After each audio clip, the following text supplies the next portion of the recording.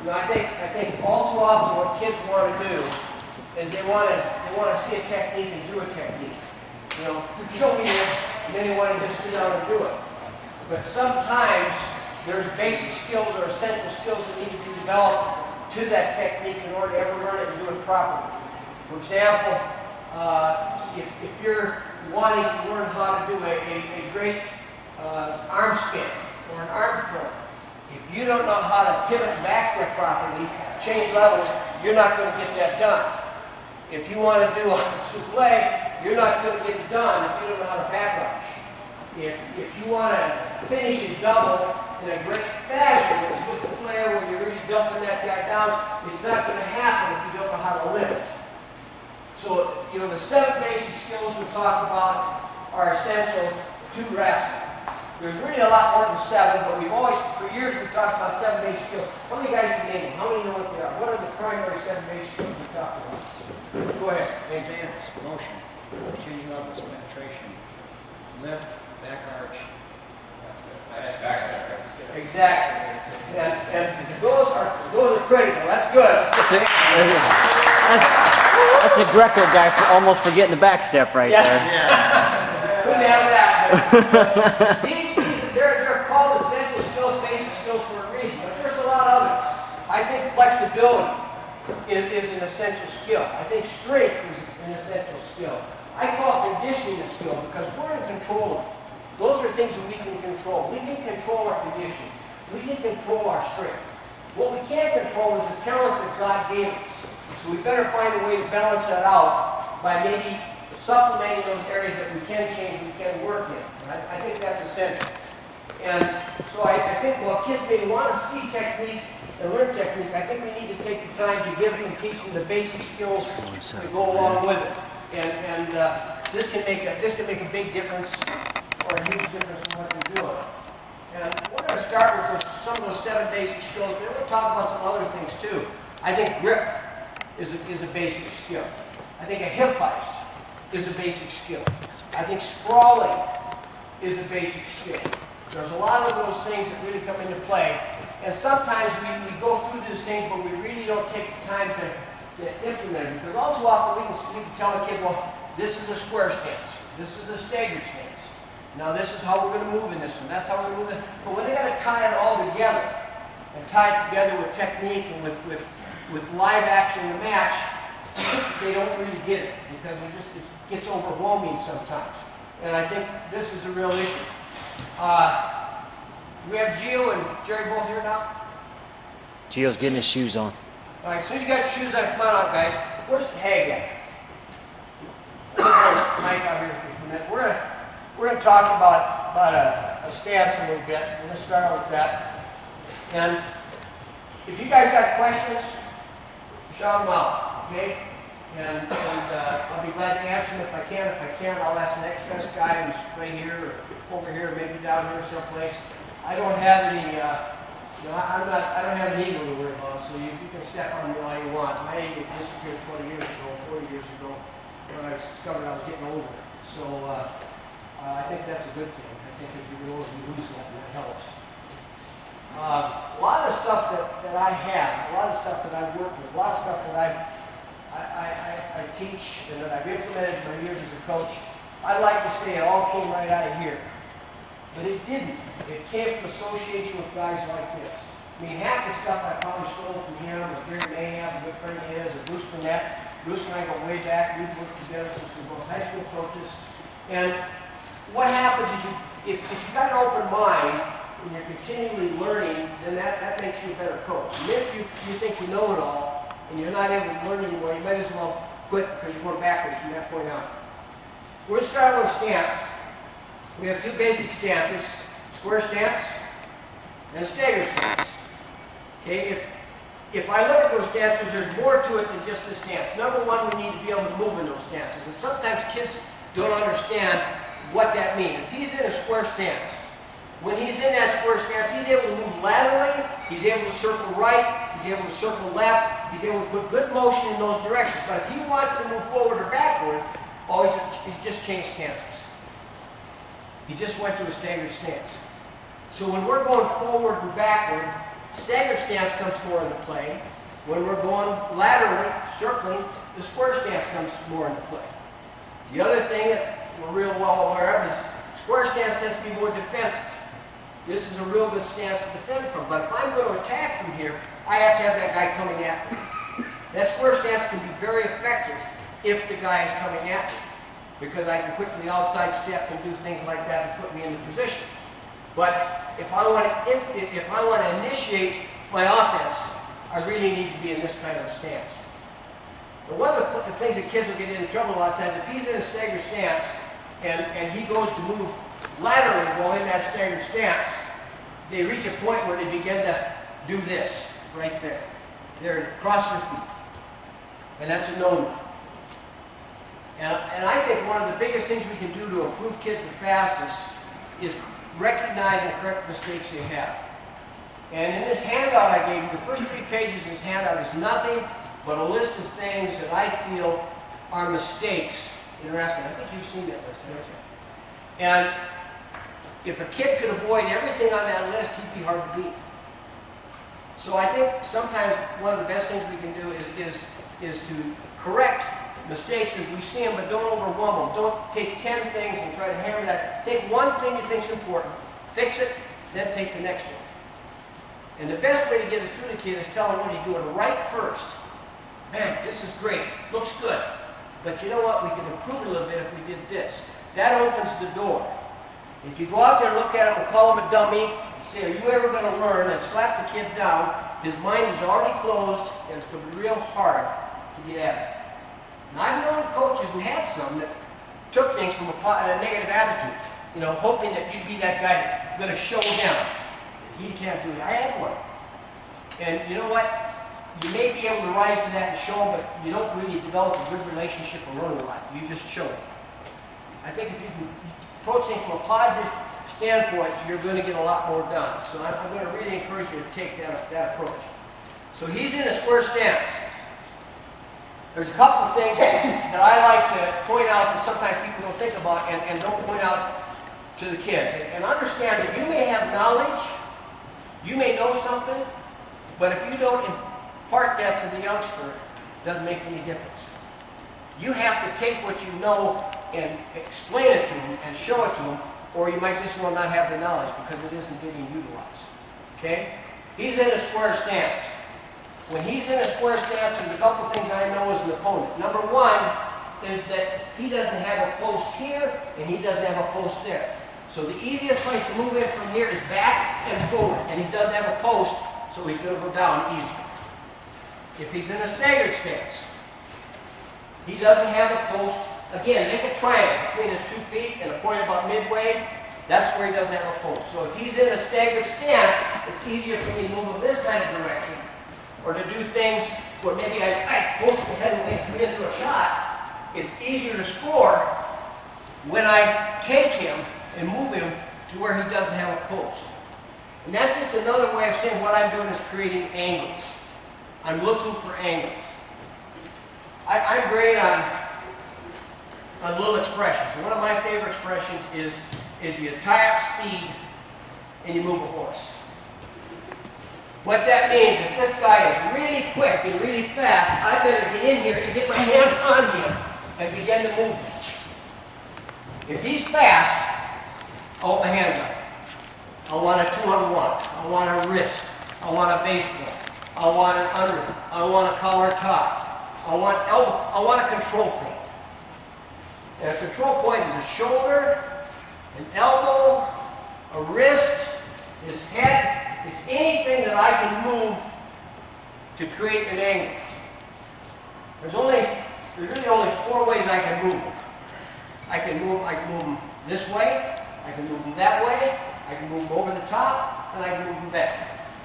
Not too many directions I can go. So I need to be able to utilize that control point to my best advantage to create an angle. He grabs a collar tie, I've got a control point.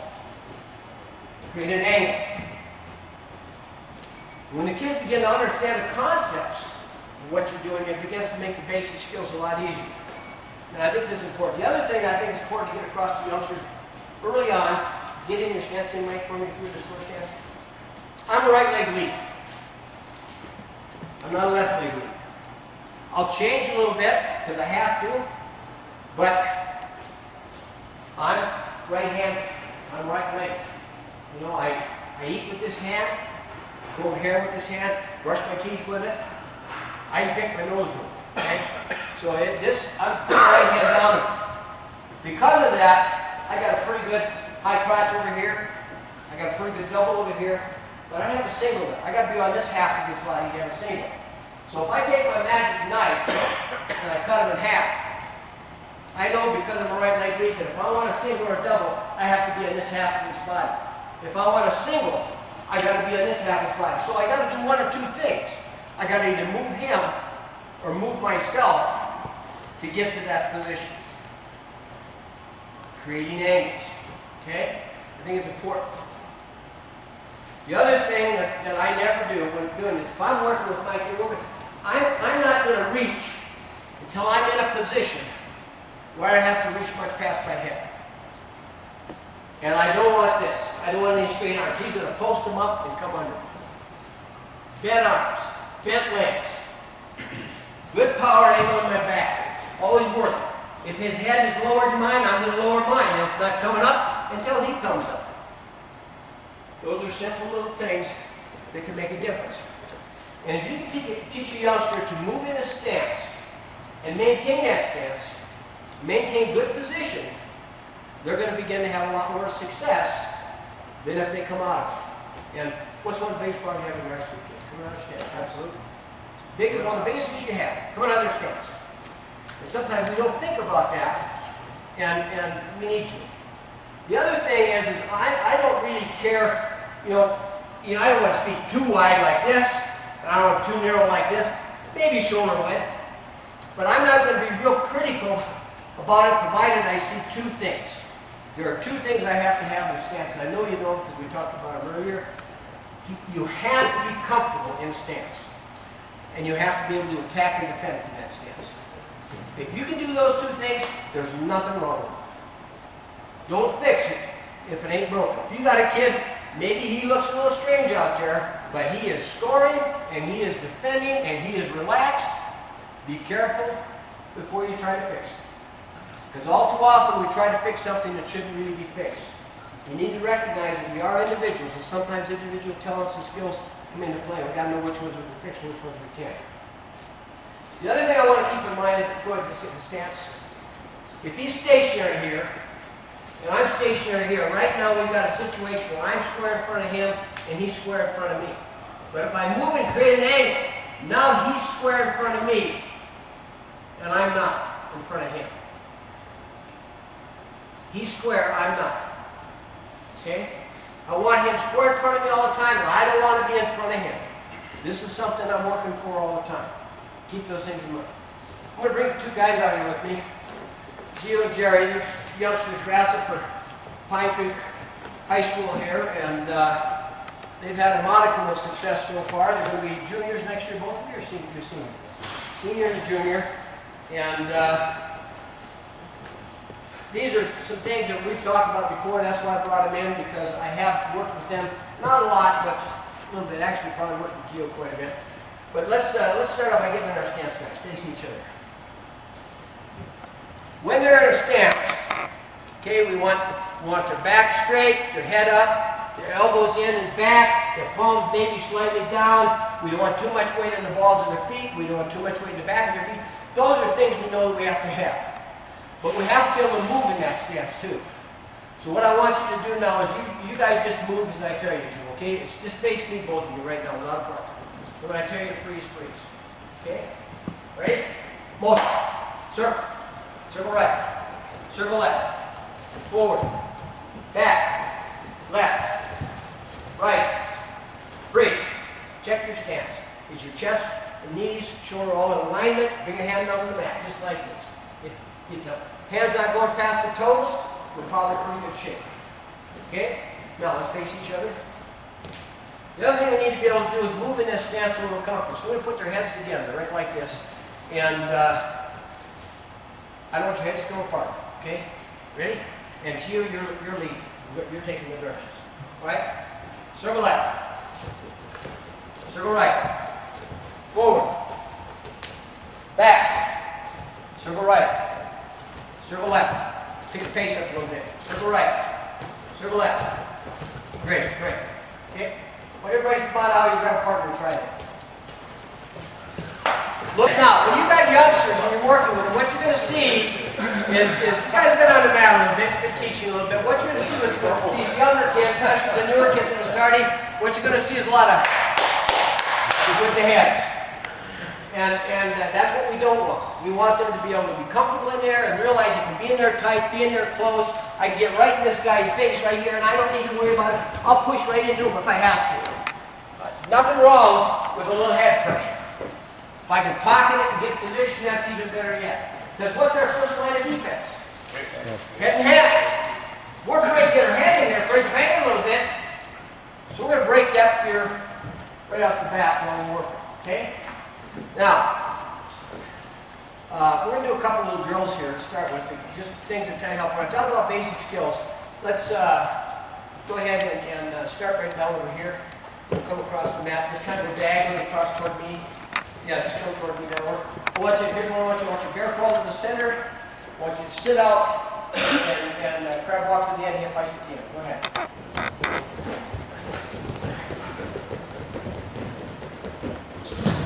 Okay, come on back. Do the same thing.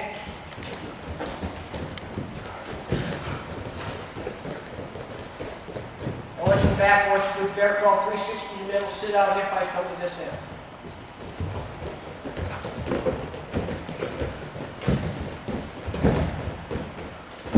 Good. Okay, back in the middle here. Face me, spread out a little bit. Let's hip ice. We're just going to hip ice one direction. I'll tell you what's switch straight. You ready? Let's go. Go.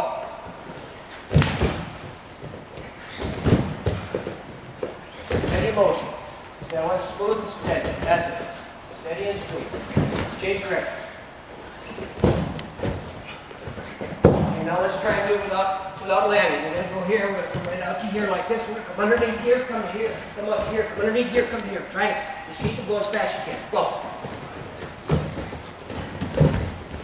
Change direction. These are skills that are essential for wrestling. Okay? Face me. You're bounce here. One side, other side. Ready? Go.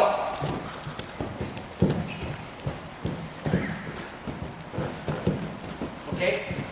Let's high step back one side, other side. Ready? Go.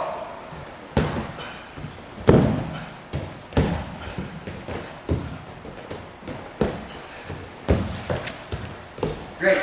Okay, now we're going to bounce one hip, high step the other side. Go.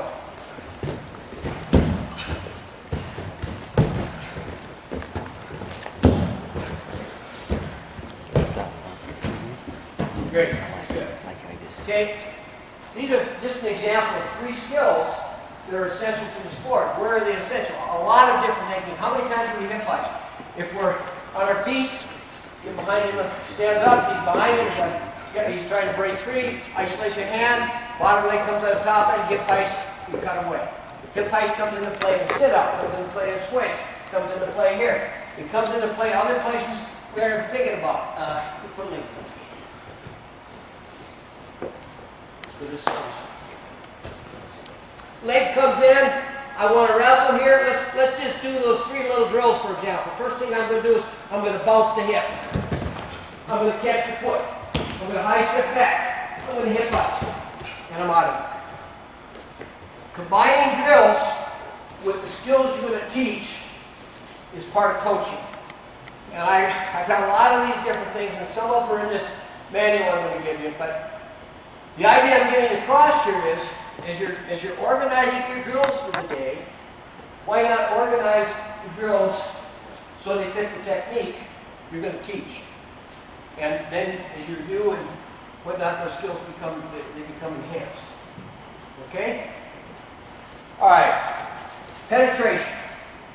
Another essential skill. Changing levels. Another essential skill. Getting in square stance. This face me. Okay? If I'm in a square stance and I'm going to change to a staggered stance, there's a lot of different ways I can do it, but kids do, and that is if I'm changing one stance to the other, I'm going to move both feet at the same time and change levels. And I'll make sure my lead leg is covered. So if I'm in a square stance here, as I change, it's here.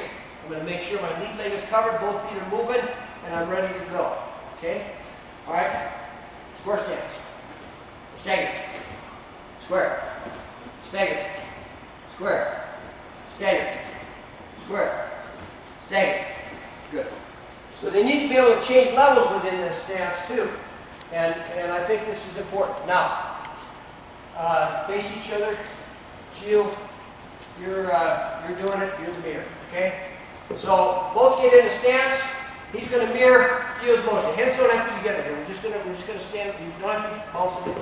Allow yourself for them to stay together. Okay, ready? You're mirroring it here. Ready? Circle right.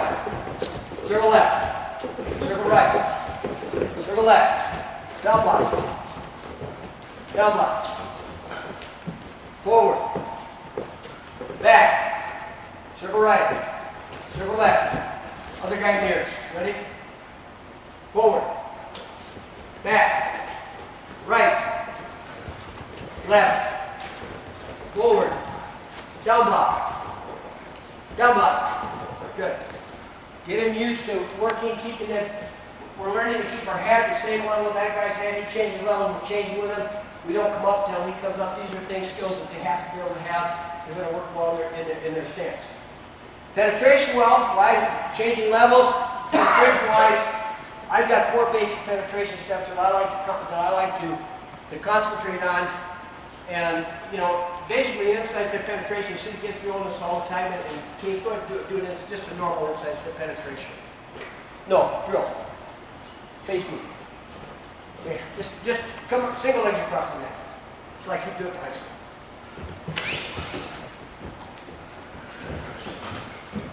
Okay, good. Now, I like to take it a little bit further when we're drilling this in what I call deep step, meaning that when I take that penetration, the guy's not there, so it's okay if my hands hit the mat because I'm going through him. I'm going past his knees. I'm here. I'm moving. And I'm going to step and penetrate to here. Back leg flies. Instead of dragging my toe, I'm going to hurdle or step. Change directions. Go this way. Okay, let's do that. Deep step penetration. Go.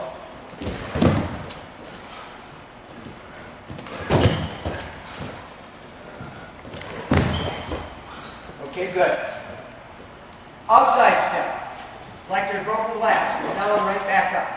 Move a little bit outside step. Move a little bit outside step. Come this way.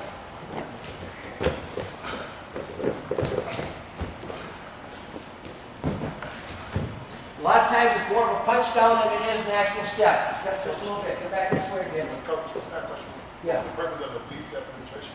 What's the purpose of that? If I'm in a situation where I'm going to hit a double leg tackle, I'm pushing him, he's moving away. As I snap him and come, he doesn't go down. I want to change directions here. Because I didn't take him down right away, it's easier for me to change directions than it is to continue through. I didn't get through him, so now I'm going to change directions. It's a way for me to change directions. Okay? The other thing, we're going to talk about a little more of that in just a bit. Let's look at a sweep single step penetration, knee spin I'll call it. Basically I'm going to outside step. As an outside step, one hand's going to come to the mat, knees coming down, pivot this way, I'm coming up over here. Across the mat, let's go.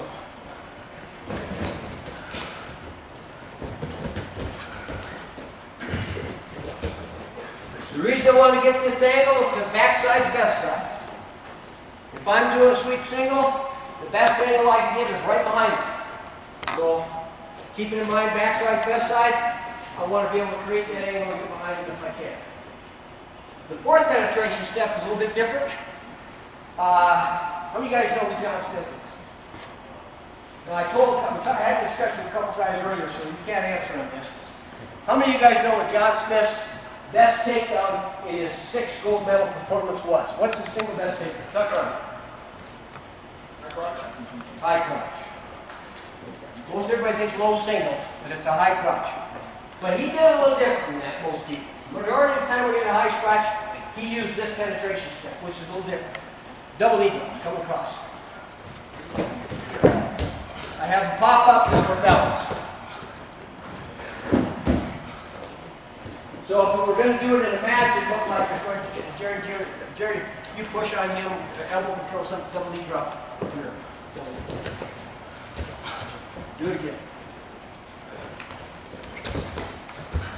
Brings the guy, here's the man, comes over you, here's down, right back up. John will do a high crotch on him or anything else. You can get a double off, get a high crotch on it, you get a duck off it. A lot of different things, but double knee drop is what I call the fourth penetration step. Before we get into the next step on penetration, I want to talk to you about something that I consider a skill that earlier, and that's grips. Basically, there's about 4 different kinds of grips that I deal with. You know, hand clasp, a monkey grip. I'm in on a single leg here. Outside hand over the top hand. Good solid position here. He tries to peel my hands. It peels up into his leg because I'm not this way. Outside hand over the top. That's a lock. We use a lot, especially on things like single legs. So, monkey clasp, one hand over the other. That's the first grip. Second grip, knuckle lock. There's a guy that knows a knuckle lock because he was Greco. Pretty valuable in Greco, right? Very much. Pretty valuable in Greco. Little lift, things like that. This is a pretty significant lock. Okay? Butterfly. Butterfly lock. Pretty significant in freestyle and in Greco, in that if you're going to gut, this is the lock a lot of times you're going to use. Also comes into play in other situations. Go down for me. Always. I'm on top. I decide to power half. Butterfly lock. Elbow to elbow. Good position. Able to plant the mat, come across real easily and get what I want. Okay? Butterfly lock will come into position here. I like it better than this type of thing when it comes to power halves. It's everybody their own choice. I like to cross my arms, cross my wrists, and move a butterfly lock. Allows me to plant it, knee to nose, come up, start looking for my cradles. So, butterfly lock can be useful on other things. One more lock, what I'm going to call forearm grip. And I use this a lot in high crotch situations and in single leg situations. A lot of time on a single, I may be this way rather than this way. I'm still on top. He goes to peel. He still peels me into the leg. But I'm in a position where I can come across for a flare or barge guard maybe a little bit easier.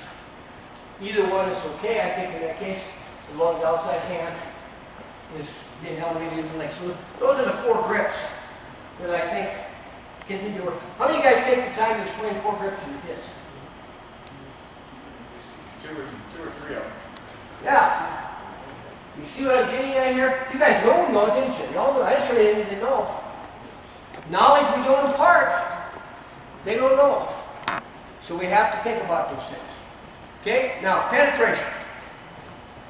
One of the first things I like to get across to kids is that the primary takedowns we're going to work on, especially in the beginning, are a double leg, a single leg, and a high crotch. Those are fundamental. Those are things we have to be able to perform, we have to have. Everything else is nice, but we need to be able to know how to defend those things. We need to know how to be able to execute those things. And one of the things I like to point out to kids, because it makes the learning process a lot easier, is this. It's actually one position. I'm penetrating to the same basic position on all 3. If I'm shooting a double leg, when I come into my double leg, my hands are behind the knees, my head's up, good power angle in my back leg's ready to fly, my head's ready to take him across, looking across his back, getting ready to go, okay? If I'm in a high crotch, basically I'm in the same situation. The only thing that's changed is my hands. Instead of being here, I'm right here. Same position. Single leg. Same position. Nothing's changed other than my lock. So they don't need to learn 3 positions. They don't need to learn 3 penetrations. They just need to learn how to get to that position. If you help them get comfortable in there, I'll do this type of thing. Gio, get in and go. You just be stationary. Fairly good stance here, Jerry, so it gives you a feel for it. No pressure, not much. Change off on my command. All we do is change off. Double. High crouch. Double. Single. Double. High crouch. Double. Single. High crouch. Double. Take out. Okay? Now, get in there again. Once they get good at this, I'm going to change the rules. Okay, Jerry, now you can push in, you can move back, you can circle right, you can circle left, you can pressure down. What you can't do is try to read the way. Okay? Gio, you need to know when it's time to change, when it is to switch off your locks, your position. Okay, you ready? Go.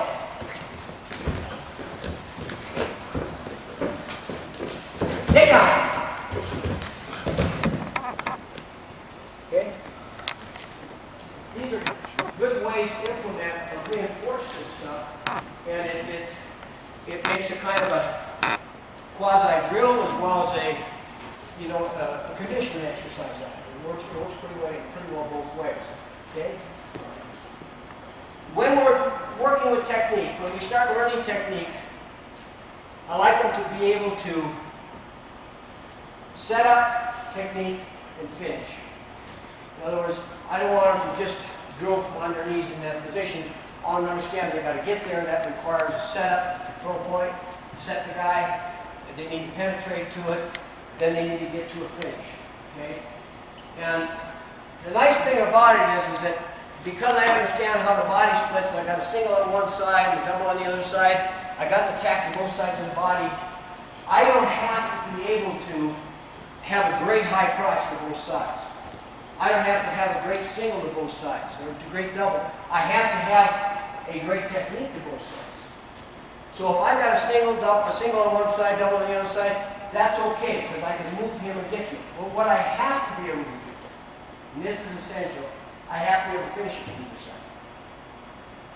Because this can happen. Go ahead, get in on a single kill. When he's on the single, as he's coming to his feet, his head may get moved or popped to the outside. Now it's double leg time. And that's opposite of his double leg side. Okay? We shoot a double leg. We're in on a double leg. He sprawls hard.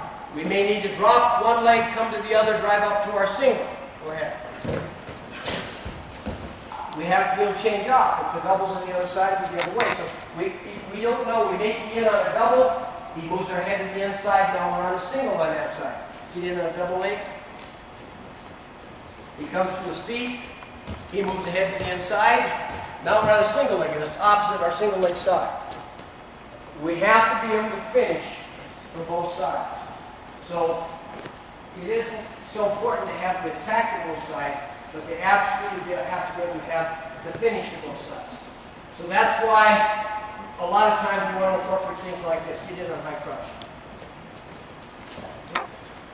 Real short go. Ready? Wrestle. Other leg. Ready? Wrestle. Other guy.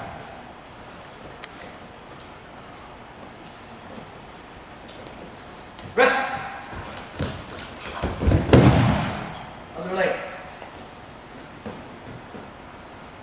Ready? Wrestle. Good. So what we're doing is we're learning the finishes to both sides here, but we really have learned the penetration or the shot to both sides. So these kind of little drills like this are essential. And when you drill them, don't just drill on one side, drill on both sides. That way they begin to pick up and get the information where they implant to both sides of the body. Am I going too fast here, guys? Okay. Anytime you get a question, like I say, jump in there. All right?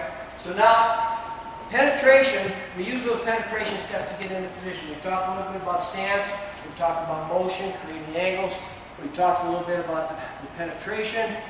Go ahead and get in on a double leg. Let's go to high crotch. For a lot of people in high crotch, the primary finish is this. He's going to fly the back leg, come to his feet, change the double, take the guy down.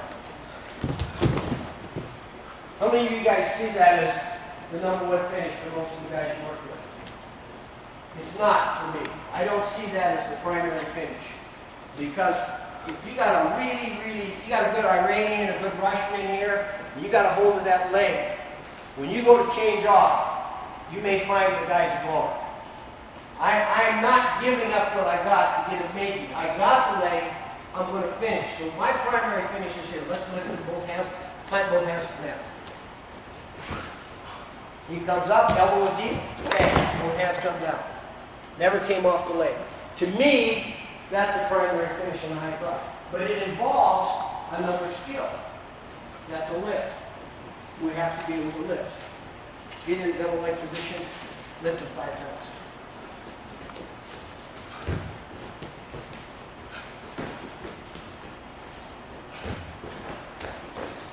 Good.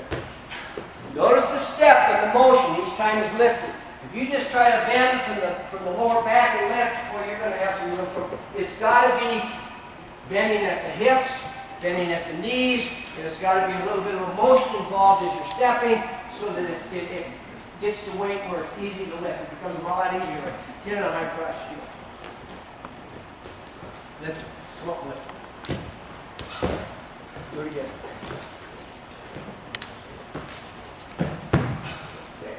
This time you're stepping a little across the body. Makes it a little easier. Okay? So these are lifts. And we should be doing these kinds of things, especially in the early season, where we're really beginning to plant the technique. Don't just do the technique. Make sure that you understand what they're trying to get to. A back step and a back arch are things that probably come more into play and like freestyle and record when they do a folk stop, but they're still there. And we should at least take a little time to touch upon the skill. Because even with things like a lateral drop, a front headlock, there is a pivot with back step involved. Let's hit a front headlock. No, pardon, standing here. Standing here. Stand here. Head nod. Oh, yeah.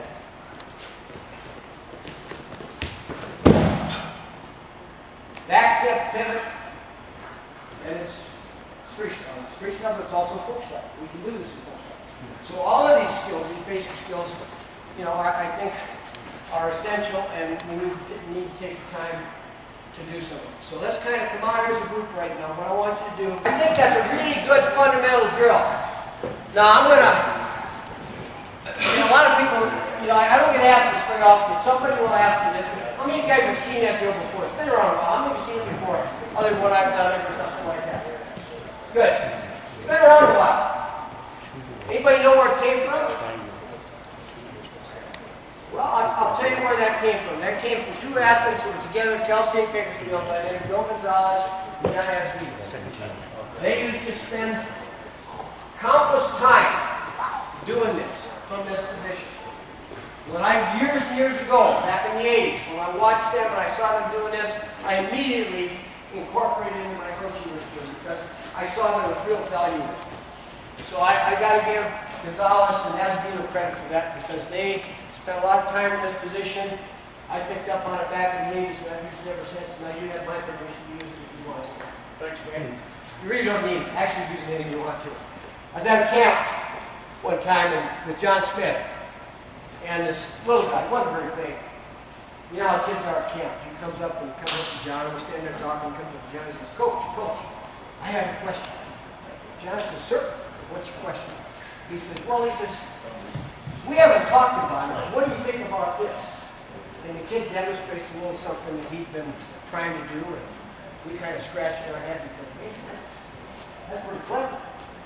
That's pretty good. And so we gave the kid credit for that. We told him it was a great thing, and then from that point on, it was ours. We didn't know the kid. But that's kind of how it works. We work off of each other. And I think that's essential. We have to be able to do that. Okay, now I'm going to talk a little bit about control and setup because I think that's part of your basic skills. because as we're teaching techniques, we have to be able to do that. Gee, let me use this opponent. Okay?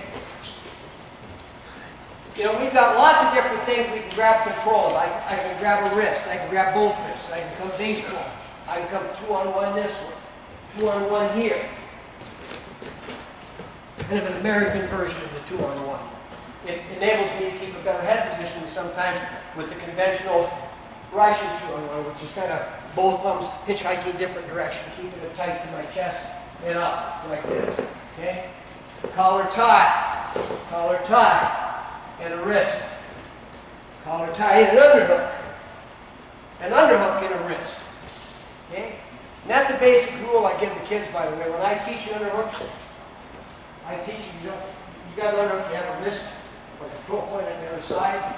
And if I'm defending, I've got his wrist because now his underhook is a whole lot less effective. I think it's important to know those kinds of things as you're working with control points. If I have the underhook and the wrist, I've got pretty good control here. If he's got my wrist, my control just gets several steps backwards. So we need to understand how the two halves go together. So I want him to be able to take and learn this technique. So we pick a setup or two that we think the kids can work with. It doesn't have to be the same one for every kid. Maybe one kid's got a little better feel for something than the other, but I try to keep it simple. Like this. Walk in, push into the guy, I change the neck. I'm pushing him here as I get a little pressure back, I snap him down, let go, penetrate to my belly. Set simple one. Okay? High crotch. He comes in, comes to my head, I catch the elbow. As I catch the elbow, I penetrate to my high crotch. Coming across. Okay? So we have to take the time to pick some simple little setups.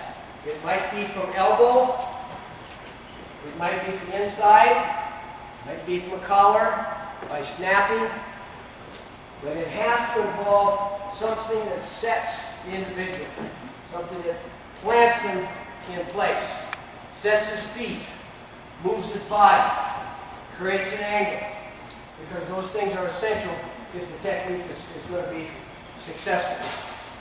I never reach to that head until I'm in here where I can do it with bent arms. I try not to reach with my lead leg first, so as I'm coming into him, when I come, it's really this leg that's forward, then the other leg is following forward again once I'm in place. I'm always keeping aware of the fact that I need to keep my lead leg protected, and I think that's essential. So you need to take the time to figure out, and every team's a little different. Some teams live and die by a 2-on-1, some live by an underhook. You know, it doesn't really matter. But make sure that they have the concept of control points and the setup as you're teaching the technique so that they're not just from an open stance hitting the technique. They need to learn how to set this, get this technique from a hands-on situation, because sometimes that's the way they're going to get the score when they really need it. You have to be able to cut that guy out, corner him, and make him work. If I'm out here and there's seconds to go and we're on our feet and he wants to run, I have to be able to cut him off. I have to be able to get in here, get hands on, and get to make things happen. They aren't going to happen if I give him space, or if I take a nosedive to the mat, overextend, and he runs behind me. I just wasted my chance to win. Get hands on. Set that guy. Take him down. Get that philosophy across. Sets are important for a couple of reasons. Number one, the odds of your succeeding go up, and number two, the odds of his countering go down. A hard set can be defended, but it's really hard to reshoot or counter from. They're usually lucky to get out of it. So you think in terms of setting the guy, get that concept across the guy's door. Another skill I think we have to have is the skill of down blocking. And you know, it comes into our line of defense. We've got head and hands, head, hands, shoulder, chest, hips, and the last one, of course, is tricks. I think tricks is a part of defense also. I think we need to occasionally teach a kid a rabbit or two in a given situation. I'll show you some examples of that before we're done. But on down blocking, basically, if he's coming to this leg, my head is going to come down momentarily, my leg back, I'm down blocking, and then back up. I drop my head a little bit. A lot of people don't. But if we're going to bang into each other, I'm going to make the top of my head into his face and my face into the top of his head. So I do drop my head momentarily when I down block. It's here. It's here. High crotch. It's here. It's here. Double. Here. Now I like to get this across because this is one way I do it. Out here in a stance. Stance motion will be facing me. All right, now, here's the rules. I'm old and tired, and I don't feel like wearing myself out doing this drill, so I'm going to make it easy for me and hard on them. Same, high crotch, double. You ready? Stance motion. I'm the guy. Look at him. Here it comes.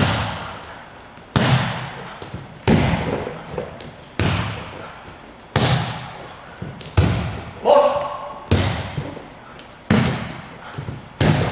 Good. Simple little drill. Do it with the whole team basically at once, but it works well for getting the down block across. Now we're going to partner up a little bit and point to the leg, shoot, down block the head, bang the body, right?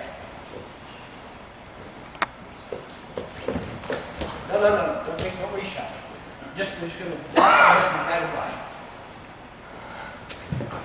Head first, head first. That's it, head first. That's it. Get. Other guy. Go to a leg, take the shot.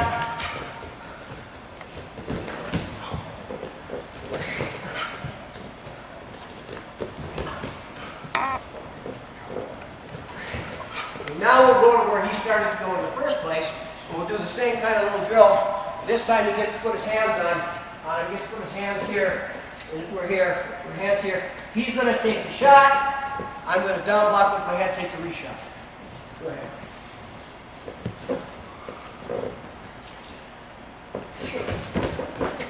Get it.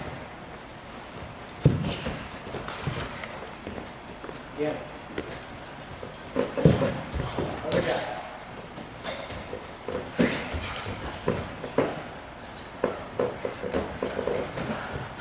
Good. So we'll incorporate this blocking with the head moving right into the concept of reshots, which is again, I think, is part of down blocking. With a sprawling. Go ahead, space me. That motion. Sprawl, show up. Over here. Sprawl, show up. Go up. Quick, do it fast. Sprawl, show up. Okay, now, we'll do this, and then we got to take time to point out to them that they need to circle the right direction. Always circle to the bent leg. Go ahead and shoot in on a shot, head inside, or something else. That's fine. Okay. If he circles with a straight leg here, he can head wheel the head out and finish the takedown. If he circles to the bent leg, covers the head, squares up, comes around behind. We always want to circle up with the bent leg. And I usually take the time to show that or demonstrate it to the kids so they understand which is the bent leg and why we do that. Okay? Coach, Yeah. do you encourage them to go the short way if you got wrist and it doesn't get your leg? So say this is completely the short way. I never go to the short way until he's posted. He has to be posted. If he's posted, I'll come around the other direction. But I don't believe in even trying to go behind the guy until he's posted. That means his head, and his elbows, or his forearms, or something are on the mat. If he's posted, you can go behind him. But if he's not posted, here it comes, you know, or he's back up on his feet, he has to be posted. That head has to be down, he's got to be posted to go. Mike, did your dad, you got something else? Yeah, absolutely. I think there's no, and it also, if you drill that and go like backhand to that side, which I see a lot of people teach, it creates that mentality that you can always cheat that side and get it. I think it creates bad habits. And those guys that are really quick and have that skill, they can force guys against the mat and spin to that near side. I think it's okay, but as a general rule, I would always agree to go that, go long, go to that way. Let me show you something here once, kind of show you what I mean. Why don't you come up, because you got a lot more space in these kids here. But, especially in this position. But if I put a front headlock on him and he controls my arm, so he's coming up to control my arm right now. And if he's doing a good job, he's keeping the elbow back right here, where I can't come under, get my hands locked. See, this is what the good wrestler's going to do. That's why I grab him. Okay? Now, what happens in high school is we get to this position. He's controlling my arm. He's pulling that arm elbow real deep. He's got it tight. And now this guy's thinking, I gotta get out of here. I gotta get clear. But in reality, what we need to do is create our angle anyway. He's got my arm, so if he's got my arm, what I'm going to do is he's pulling my arm here. I'm going to move him a little bit, get motion involved here, then I'm going to jab, step, and jam. And come right into here. What if you say we're stepping in and all that?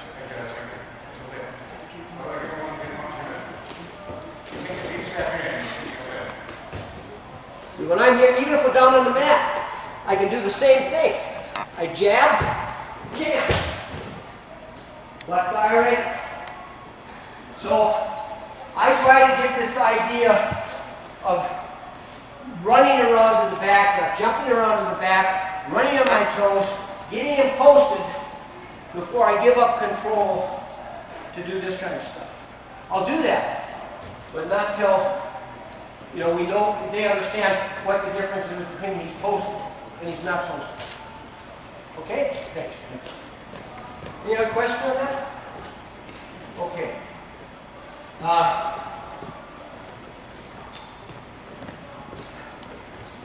concept I use in working with these skills as I'm teaching is action-reaction. If it pushes, pull it. If it pulls, push it. So when I'm teaching technique, I try to kind of teach both aspects of it at the same time. So let's take a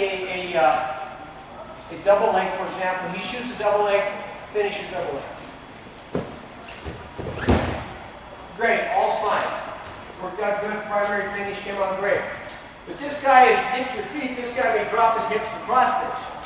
So as we come in, now all of a sudden now the rules have changed. Get right up your feet. Get up your feet and cross-face. He's cross-facing from here. So what I need to do now is I have to change my finish. Because of his action, I have to change my finish. So as he does this, now we'll just come up to our feet and run the fight. No. I shoot a double leg to get to our feet. This gives a neck. He's got a neck whip. He neck wrenches. He throws the neck. How many guys come up here as he starts right there? Swim a half. Changes the whole complexion. So as I'm teaching, what I try to do is not just teach the technique. I try to teach him that the finish is going to depend upon his reaction to a certain extent. So when I'm drilling him, a lot of times I don't just say go drill this, I'll drill him. I like to drill where if they don't just do one technique, they do about 3 apiece and then the other guy. That way they get into a rhythm. It's not 1, 1, 1, 1. We do a few, then the other guy. We do a few. So number 1, you go first, okay? Double leg flip. Double leg chop front knee. Double leg, one part. He knew because I said double leg on the pipe, he's supposed to drop his hips and try to cross this. Okay? If I say double leg, swim and a half, he knows he's going to try to neck wrench. Okay? So then I'll go the other guy. Double leg flip. Double leg, run a pipe.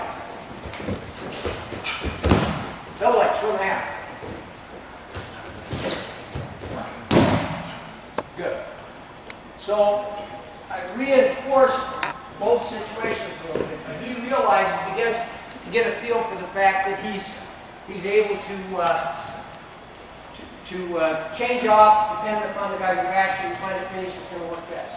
So I usually, when I'm teaching technique, I usually teach a double leg with about 6 finishes. I teach a single leg with about 6 finishes. I teach a high crotch with about 6 finishes. things like that. Then I'll begin to vary setups. Once you get things down, we'll vary the setup a little bit. The other concept I try to make sure they do, especially on things like a single as this, is the concept of trying to keep the body weight. When I first teach a single leg, I don't start with a sweep single. I start with a snatch single. I keep it simple. The primary goal for me is to finish on my feet if I can. My best finishes are from my feet. So if I go to the mat, I got to be able to get back up to my feet to finish it. So I try to keep it simple on a single leg at first by keeping them on their feet if they can learn to do that. Then we go to our sweep singles and things like that. So I'll go to inside control here. Okay? I've got thumb blocks. I've got a high one here. That's my right leg lead side. I got a low one that's the elbow here. Once I block him, I keep him. And I'll push. When he pushes back, I'll change my lock to a monkey grip here and I'll pull him. It's my single. But this is what enables me to get there. Moving that body away from me. So, try to get across the idea of creating that angle. At the same time, I'm teaching the setup. So the setup is push-pull. I push, he pushes back, I pull him. Now, in order to get to that leg, I'm already under the arm. I push this side of the body away as I come into my single leg, right into my finish. Okay? So, I try to take and always keep that concept in mind of keeping that angle at all times. I push. And same type of thing on a single. I push.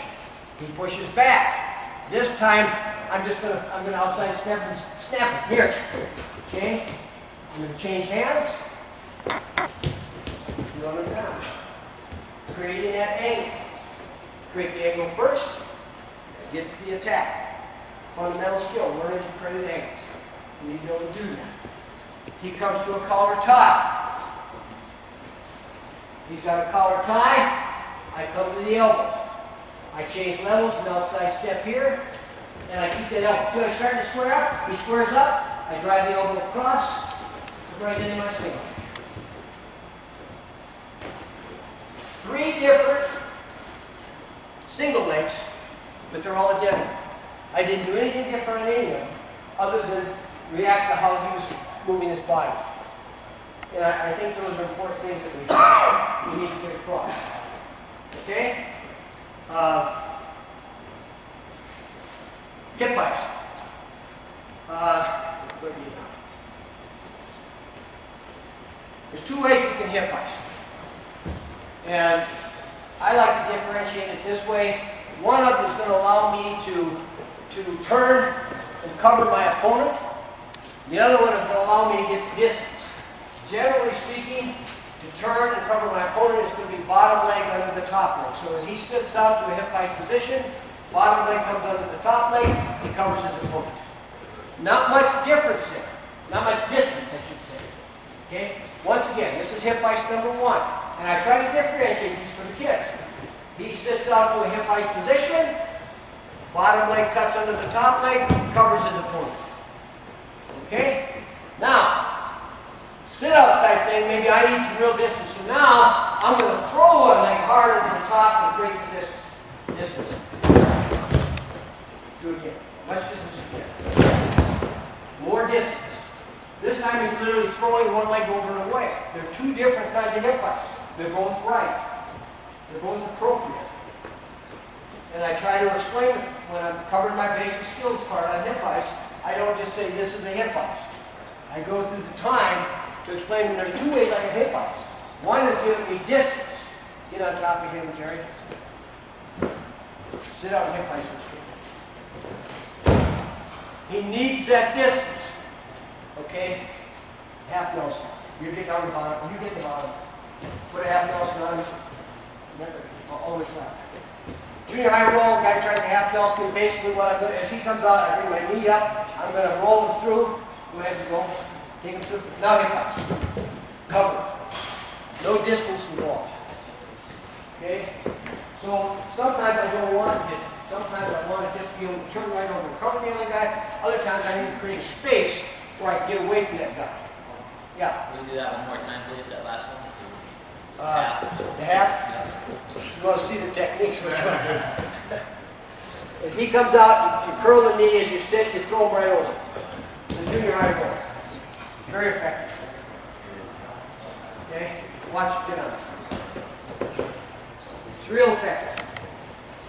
And this is where teaching the skill of rolling is important. Knowing where your center of balance is.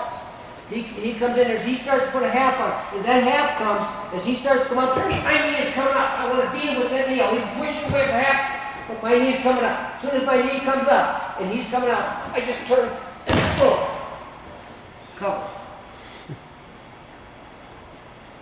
Pretty simple. There's a guy that I worked with for a long time, a lot of years, that I'll bet you know too. It was a genius at this by the name of Mike McCarthy. Won a lot of matches with this kind of stuff. Very effective. Same type of thing applies here. You know what I mean?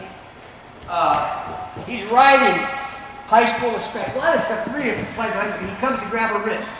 No, grab the other. He grabs my wrist. You know, we're gonna do all kinds of things trying to clear it.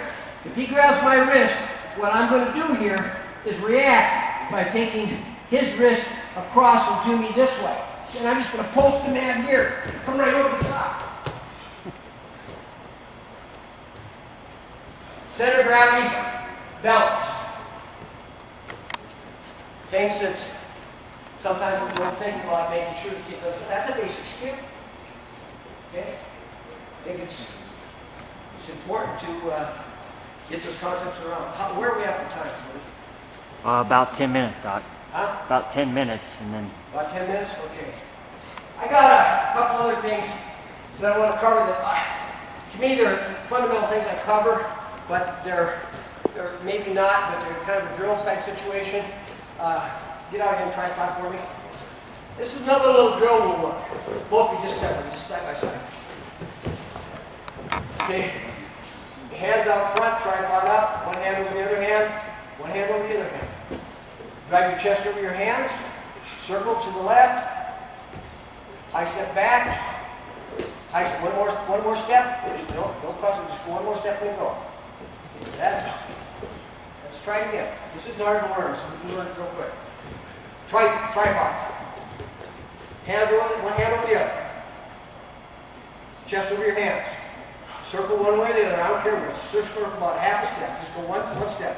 It's in the high step back. Keep walking that direction. No, don't change your leg, just keep walking. That's it, there you go. That's it, do it again. Tripod, simple little drill.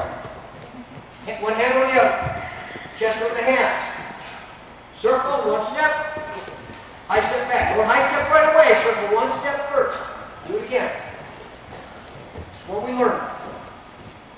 One hand over the other. Chest over the hands.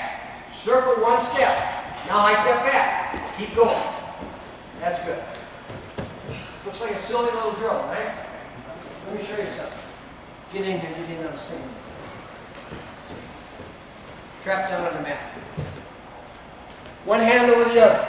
Tripod up. Circle. High step back. Keep circling. Pick up the ankle. Go around. Look familiar? Learn to incorporate your drills and work your drills. Post to shoulder arm drag, post to shoulder arm drag. This kind of stuff. Relax your arm. Again. Again. On the shoulder. Again. On the shoulder. Good. Other guy.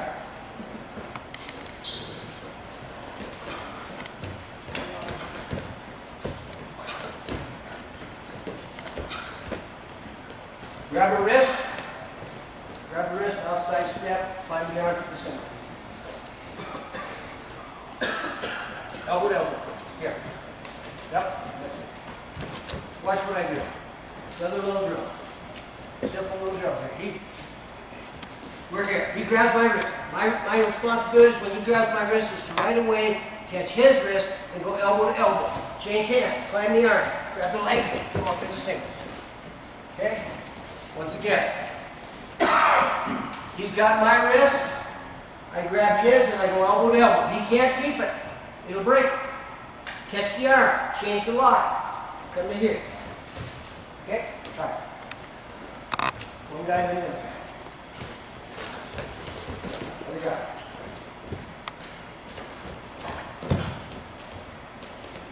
Okay. Baseball. Baseball grip. You got a baseball grip here. Outside step. Elbow comes to my body. Wax off. Double. Baseball grip. Outside step. Elbow to my side. Wax off. Double. Try it.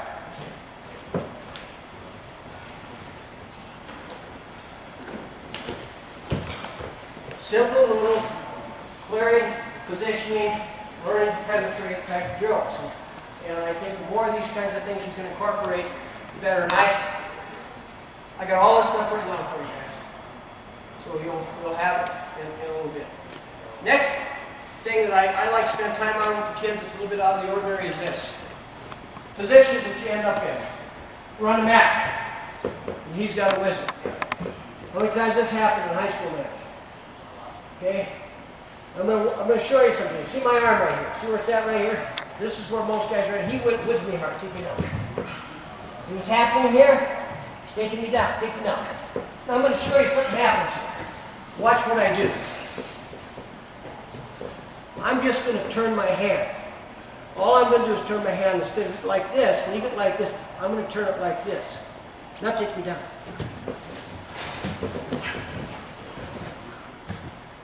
Move behind. This down is here. Takes the whole deflection to change it. He's got a wizard. Instead of leaving my hand like this, I'm going to turn it. And then I'm going to pull it to me. And we'll look right down his ear. Look right down here. No matter what happens, I'm staying down right here.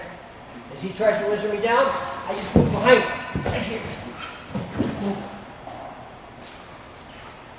I got it. Okay? Position and balance. He's in on a single leg. We're in on a high crotch right here. Turn this way. He's in on a high crotch. He's deep.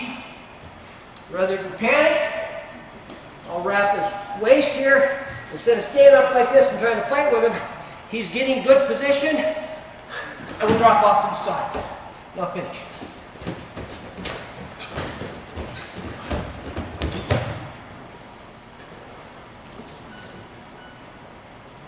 Balance.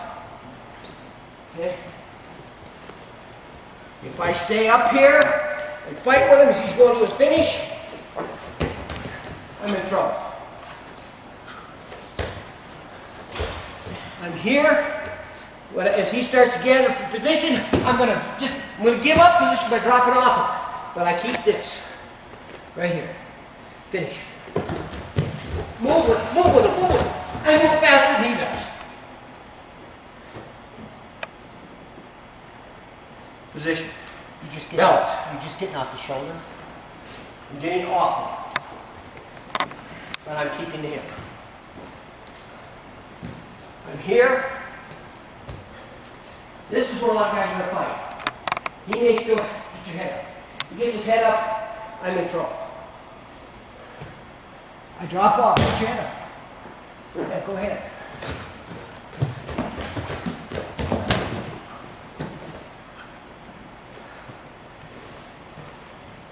Changes the whole situation. So we need to take and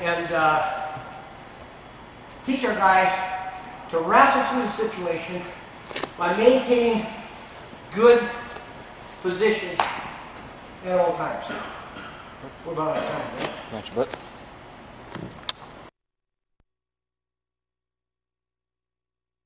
Okay, where we're going to go today is into an area that I call essential skills. You know, I think all too often what kids want to do is they want to see a technique and do a technique. You know, show me this, and then they want to just sit down and do it. But sometimes there's basic skills or essential skills that need to be developed to that technique in order to ever learn it and do it properly. For example, if you're wanting to learn how to do a great arm spin or an arm throw, if you don't know how to pivot and backstep properly, change levels, you're not going to get that done. If you want to do a souffle, you're not going to get it done if you don't know how to back arch. If you want to finish a double in a great fashion with the flare where you're really dumping that guy down, it's not going to happen if you don't know how to lift. So, you know, the 7 basic skills we talk about are essential to wrestling. There's really a lot more than 7, but we've always, for years, we've talked about 7 basic skills. How many guys can name them? How many know what they are? What are the primary 7 basic skills we talked about? Go ahead. Stance, motion, changing levels, penetration, lift, back arch. Backstep. Exactly. And those are critical. That's good. That's a Greco guy for almost forgetting the back step right there. Couldn't have that. They're called essential skills, basic skills for a reason, but there's a lot of others. I think flexibility is an essential skill. I think strength is an essential skill. I call it conditioning a skill because we're in control of it. Those are things that we can control. We can control our condition. We can control our strength. What we can't control is the talent that God gave us. So we better find a way to balance that out by maybe supplementing those areas that we can change, we can work in. I think that's essential. And so I think while kids may want to see technique and learn technique, I think we need to take the time to give them and teach them the basic skills that go along with it. And this can make a big difference or a huge difference in what they're doing. And we're going to start with some of those 7 basic skills, but we're going to talk about some other things too. I think grip is a basic skill. I think a hip heist is a basic skill. I think sprawling is a basic skill. There's a lot of those things that really come into play. And sometimes we go through these things, but we really don't take the time to implement it. Because all too often we can tell a kid, well, this is a square stance. This is a staggered stance. Now this is how we're going to move in this one. That's how we're going to move this. But when they got to tie it all together, and tie it together with technique and with live action in the match, they don't really get it because it gets overwhelming sometimes. And I think this is a real issue. We have Gio and Jerry both here now? Gio's getting his shoes on. All right, as soon as you got your shoes on, come on out, guys. Where's the Hag at? Mike out here for a minute. We're going to talk about a stance a little bit. We're going to start out with that. And if you guys got questions, shout them out, okay? And I'll be glad to answer them if I can. If I can't, I'll ask the next best guy who's right here or over here, maybe down here someplace. I don't have any, I don't have an ego to worry about, so you can step on me all you want. My ego disappeared 20 years ago, 40 years ago, when I discovered I was getting older. So I think that's a good thing. I think as you get older, you lose that, and that helps. A lot of the stuff that I have, a lot of stuff that I work with, a lot of stuff that I teach and that I've implemented for years as a coach, I like to say it all came right out of here. But it didn't. It came from association with guys like this. I mean, half the stuff I probably stole from him, or Gary Mayhem, a good friend of his, or Bruce Bennett. Bruce and I go way back. We've worked together since we were both high school coaches. And what happens is if you've got an open mind and you're continually learning, then that makes you a better coach. And if you think you know it all and you're not able to learn anymore, you might as well quit because you're going backwards from that point on. We're starting with a stance. We have 2 basic stances, square stance and a staggered stance. Okay, if I look at those stances, there's more to it than just the stance. Number one, we need to be able to move in those stances. And sometimes kids don't understand what that means. If he's in a square stance, when he's in that square stance, he's able to move laterally, he's able to circle right, he's able to circle left, he's able to put good motion in those directions. But if he wants to move forward or backward, he's just changed stances. He just went to a staggered stance. So when we're going forward and backward, staggered stance comes more into play. When we're going laterally, circling, the square stance comes more into play. The other thing that we're real well aware of is square stance tends to be more defensive. this is a real good stance to defend from. But if I'm going to attack from here, I have to have that guy coming at me. That square stance can be very effective if the guy is coming at me, because I can quickly outside step and do things like that to put me into position. But if I want to initiate my offense, I really need to be in this kind of a stance. But one of the things that kids will get in trouble a lot of times, if he's in a staggered stance and he goes to move laterally while in that staggered stance, they reach a point where they begin to do this right there. They're cross their feet. And that's a no-no. And I think one of the biggest things we can do to improve kids the fastest is recognize and correct mistakes they have. And in this handout I gave you, the first 3 pages of this handout is nothing but a list of things that I feel are mistakes in wrestling. I think you've seen that list, haven't you? And if a kid could avoid everything on that list, he'd be hard to beat. So I think sometimes one of the best things we can do is to correct mistakes as we see them, but don't overwhelm them. Don't take 10 things and try to hammer that. Take one thing you think is important, fix it, then take the next one. And the best way to get it through the kid is tell him what he's doing right first. Man, this is great, looks good. But you know what, we can improve it a little bit if we did this.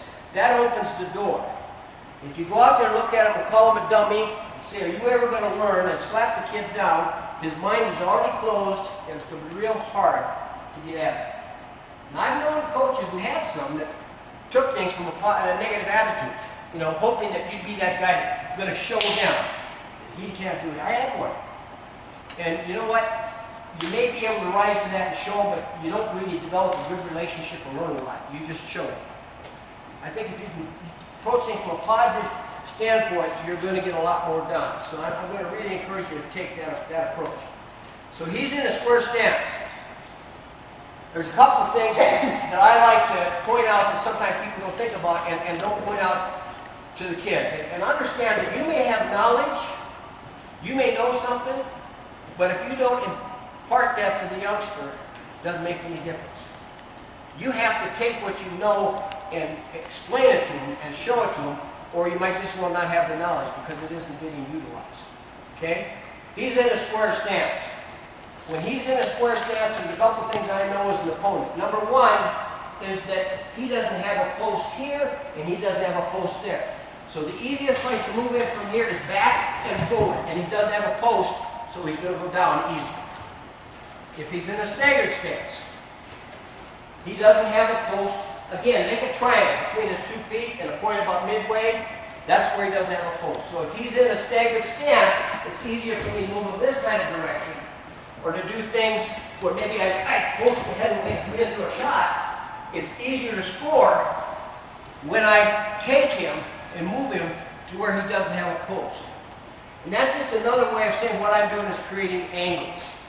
I'm looking for angles.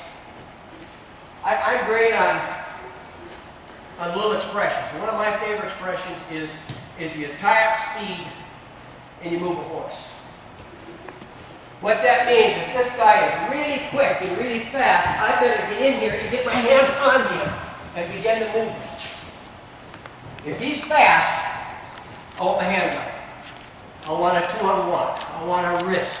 I want a baseball. I want an underhook. I want a collar tie.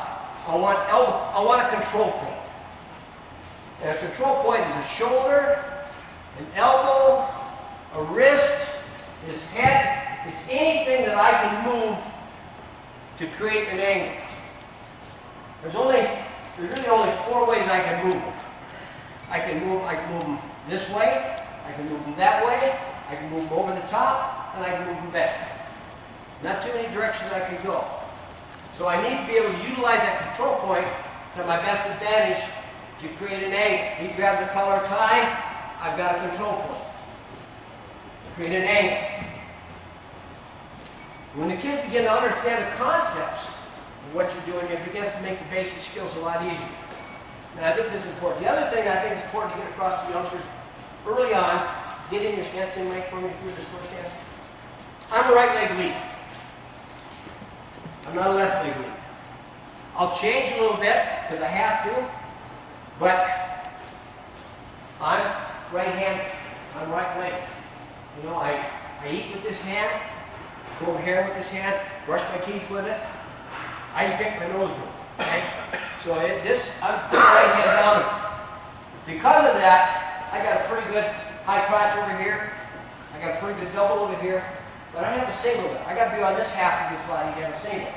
So if I take my magic knife and I cut him in half, I know because of my right leg weak that if I want a single or a double, I have to be on this half of his body. If I want a single, I got to be on this half of his body. So I got to do one or two things. I got to either move him or move myself to get to that position. Creating angles. Okay? I think it's important. The other thing that I never do when doing this, if I'm working with my kid, I'm not going to reach until I'm in a position where I have to reach much past my head. And I don't want this. I don't want any straight arms. He's going to post them up and come under. Bent arms, bent legs, good power angle in my back. Always working. If his head is lower than mine, I'm going to lower mine. And it's not coming up until he comes up. Those are simple little things that can make a difference. And if you teach a youngster to move in a stance and maintain that stance, maintain good position, they're going to begin to have a lot more success than if they come out of it. And what's one baseball you have in your high school kids? Come out of stance. Absolutely. One of the biggest things you have. Come out of their stance. And sometimes we don't think about that, and we need to. The other thing is I don't really care, I don't want his feet too wide like this, and I don't want them too narrow like this, maybe shoulder width. But I'm not going to be real critical about it, provided I see two things. There are two things I have to have in a stance, and I know you know because we talked about them earlier. You have to be comfortable in a stance, and you have to be able to attack and defend from that stance.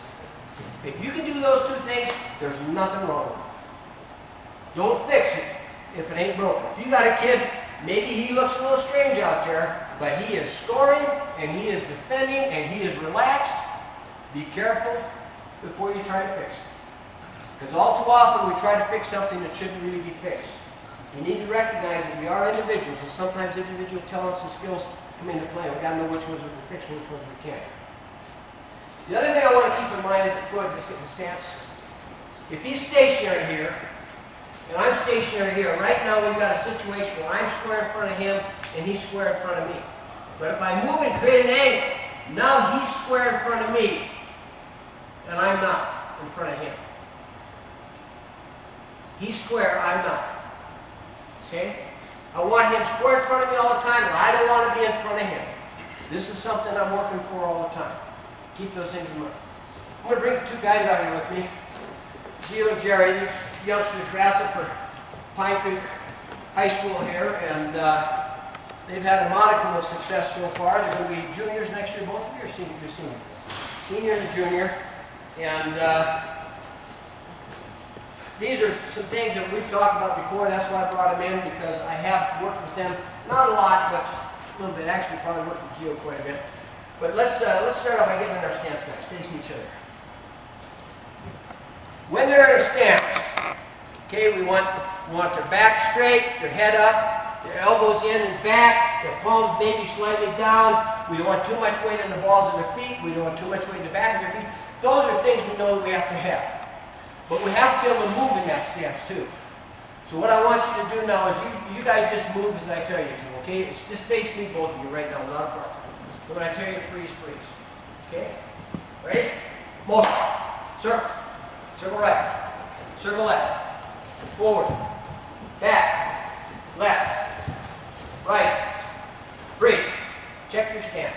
Is your chest and knees, shoulder all in alignment? Bring your hand down to the mat, just like this. If the hand's not going past the toes, we're probably pretty good shape.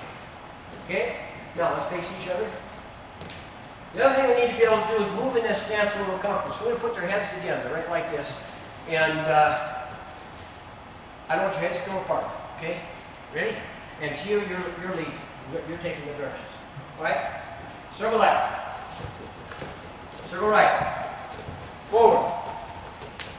Back. Circle right. Circle left. Pick the pace up a little bit. Circle right. Circle left. Great, great. Okay? When everybody come out, you grab a partner and try it. Look now, when you got youngsters and you're working with them, what you're going to see is you guys have been on the mat a little bit, been teaching a little bit. What you're going to see with these younger kids, especially the newer kids that are starting, what you're going to see is a lot of with the heads. And that's what we don't want. We want them to be able to be comfortable in there and realize you can be in there tight, be in there close. I can get right in this guy's face right here and I don't need to worry about it. I'll push right into him if I have to.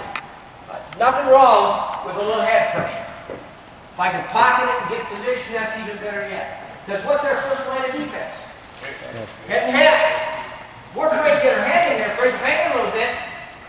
So we're going to break that fear right off the bat while we work. Okay? Now, we're going to do a couple little drills here to start with, just things that kind of help. When I talk about basic skills, let's go ahead and start right down over here. We'll come across the mat, just kind of go diagonally across toward me. Yeah, just come toward me, that'll work. Here's what I want you. I want you to bear crawl to the center. I want you to sit out and crab walk to the end, hip bicep to the end. Go ahead.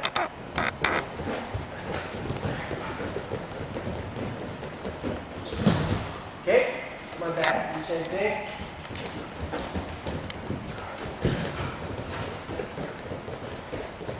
I want you to back, I want you to do bear crawl 360 in the middle, sit out, hip bicep come to this end.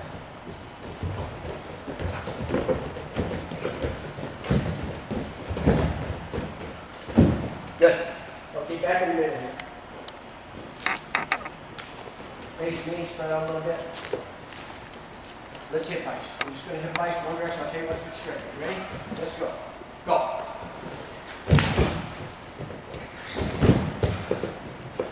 Steady motion. Okay, I want it smooth and steady. That's it. Steady and smooth. Change direction. Okay, now let's try and do it without landing. We're going to go here. We're going to come right out to here like this. We're going to come underneath here, come to here. Come up here, come underneath here, come to here. Try to just keep it going as fast as you can. Go. Change direction. These are skills that are essential to wrestling.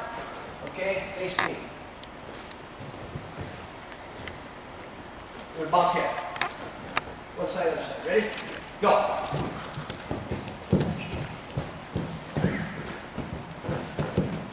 Okay?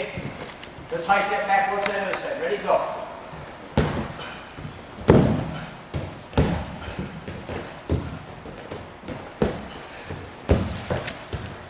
Great. Okay, now we're going to bounce one hip, high step the other side. Go.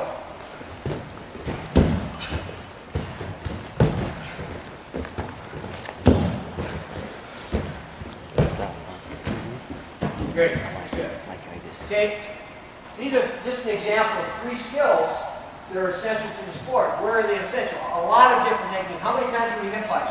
If we're on our feet, get behind him, stands up, he's behind him. Yeah, he's trying to break free, isolate the hand, bottom leg comes out of top end, hip heist, we cut away. Hip heist comes into play in sit out, comes into play in swing, comes into play here. It comes into play other places we're thinking about. Put a link.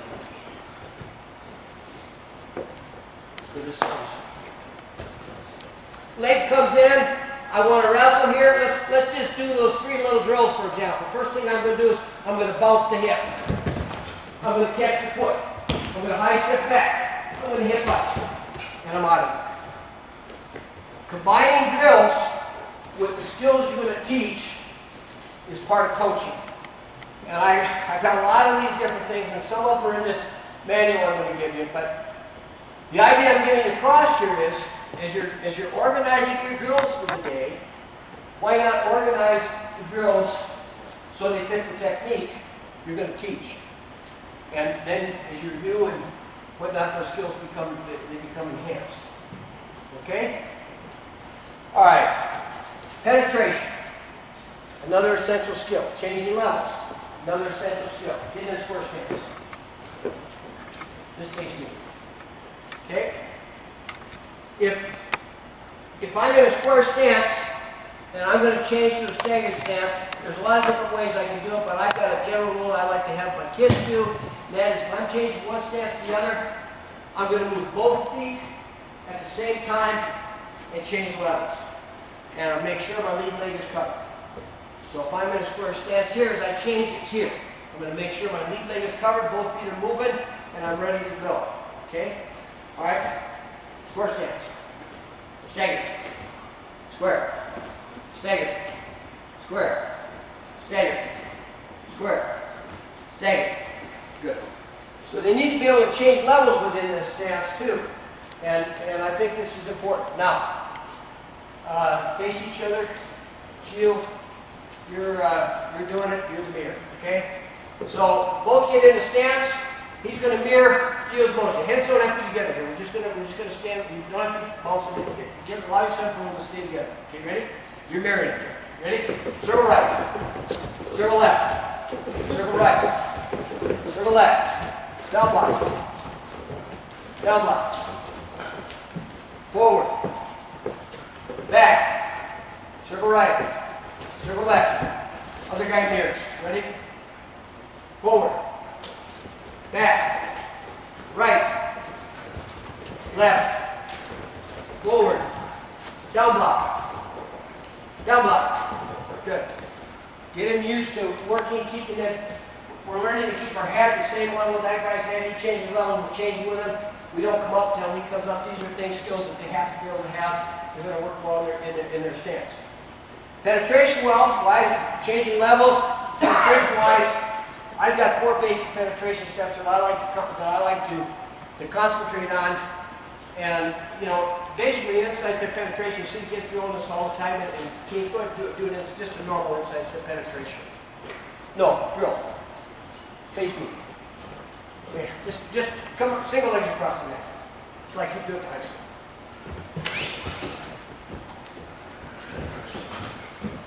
Okay, good.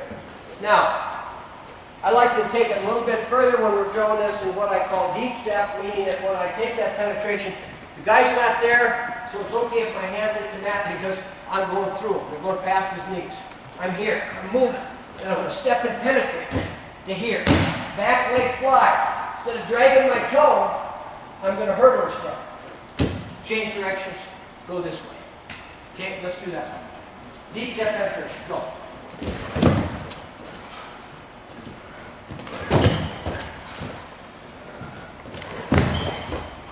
Okay, good.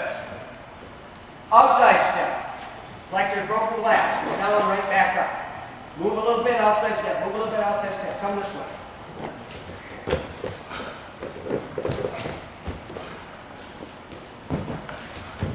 A lot of times it's more of a punch down than it is an actual step. Step just a little bit. Come back this way again. Coach, that question.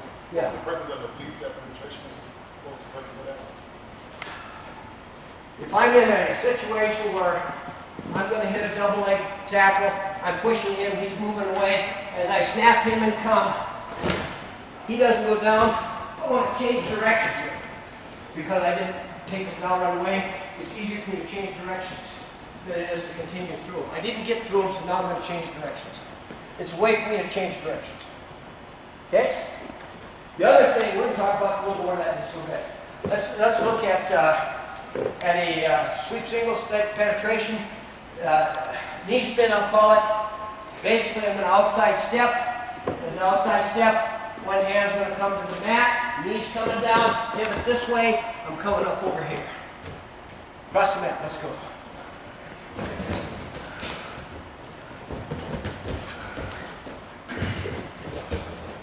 The reason I want to get this angle is because backside's best side. If I'm doing a sweep single, the best angle I can get is right behind me. So, keeping in mind backside, best side, I want to be able to create that angle and get behind him if I can. The fourth penetration step is a little bit different. How many of you guys know who John Smith is? Now I had a discussion with a couple guys earlier, so you can't answer on this. How many of you guys know what John Smith's best takedown in his 6 gold medal performance was? What's his single best takedown? Tuck run. High crotch. High crotch. Most everybody thinks low single, but it's a high crotch. But he did it a little different than that, most people.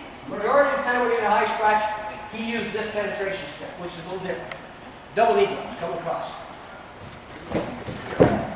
I have them pop up just for balance.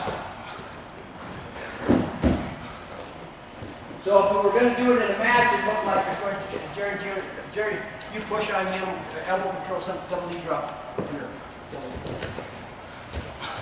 Do it again.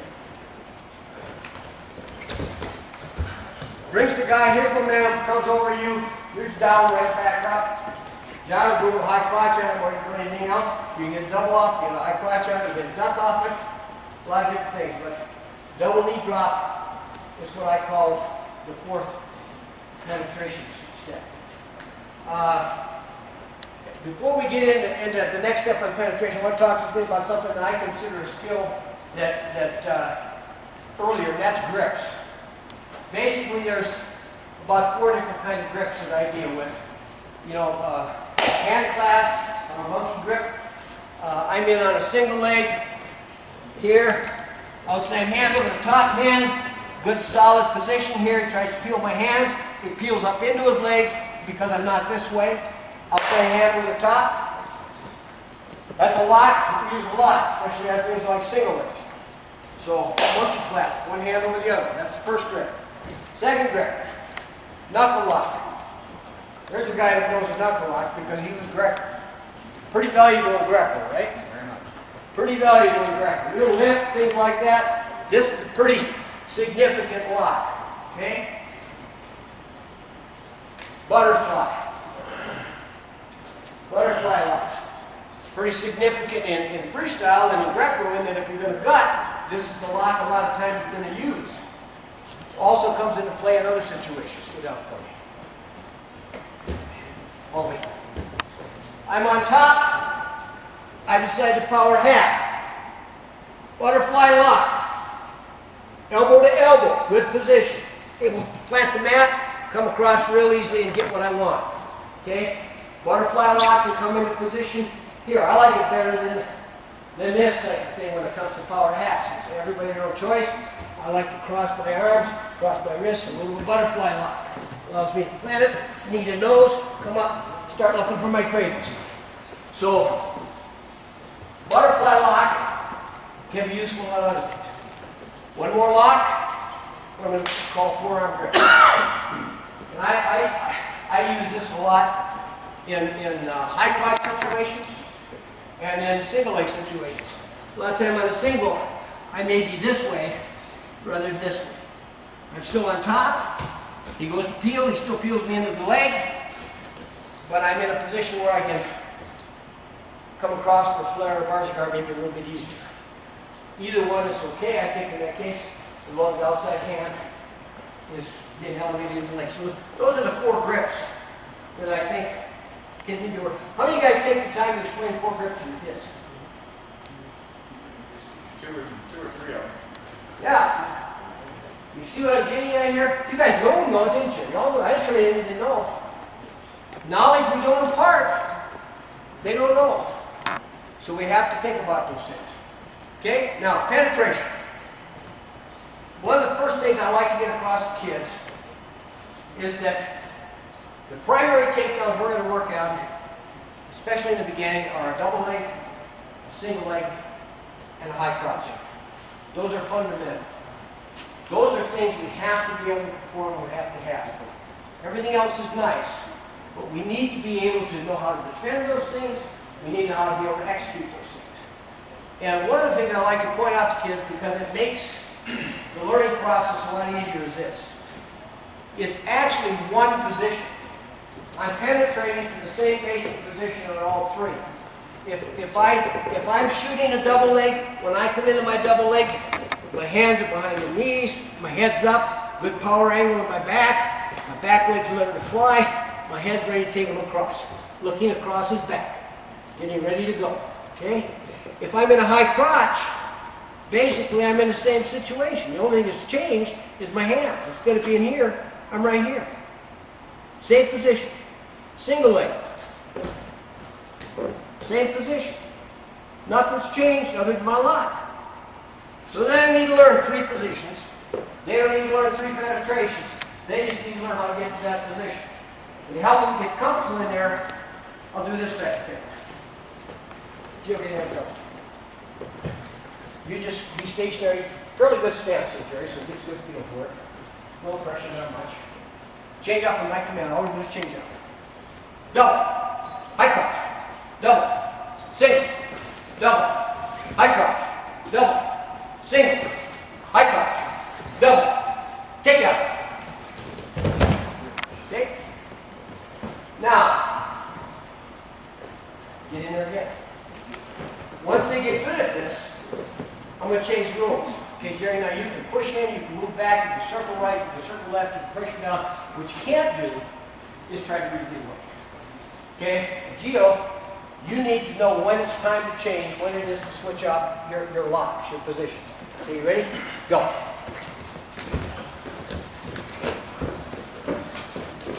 Take on. Okay? These are good ways to implement or reinforce this stuff, and it makes a kind of a quasi-drill as well as a conditioning exercise. It works pretty well both ways. Okay? When we're working with technique, when we start learning technique, I like them to be able to set up technique and finish. In other words, I don't want them to just drill from underneath in that position. I want them to understand they've got to get there. That requires a setup, control point, set the guy. They need to penetrate to it. Then they need to get to a finish. Okay? And the nice thing about it is that because I understand how the body splits, and I got a single on one side and a double on the other side, I got an attack to both sides of the body. I don't have to be able to have a great high crotch to both sides. I don't have to have a great single to both sides, or a great double. I have to have a great technique to both sides. So if I've got a single on one side, double on the other side, that's okay, because I can move him and get to him. But what I have to be able to do, and this is essential, I have to be able to finish it from either side. Because this can happen. Go ahead, get in on a single. When he's on the single, as he's coming to his feet, if they get moved or popped to the outside, now it's double leg time. And that's opposite his double leg side. Okay? We shoot a double leg. We're in on a double leg. He sprawls hard. We may need to drop one leg, come to the other, drive up to our single. Go ahead. We have to be able to change off. If the double's on the other side, we the other way. So we don't know. We may be in on a double. He moves our head to the inside. Now we're on a single on that side. Get in on a double leg. He comes to his feet. He moves the head to the inside. Now we're on a single leg, and it's opposite our single leg side. We have to be able to finish from both sides. So it isn't so important to have the attack to both sides, but they absolutely have to be able to have the finish to both sides. So that's why a lot of times we want to incorporate things like this. Get in on high crotch. Okay. Real short go. Ready? Wrestle. Other leg. Ready? Wrestle. Other guy.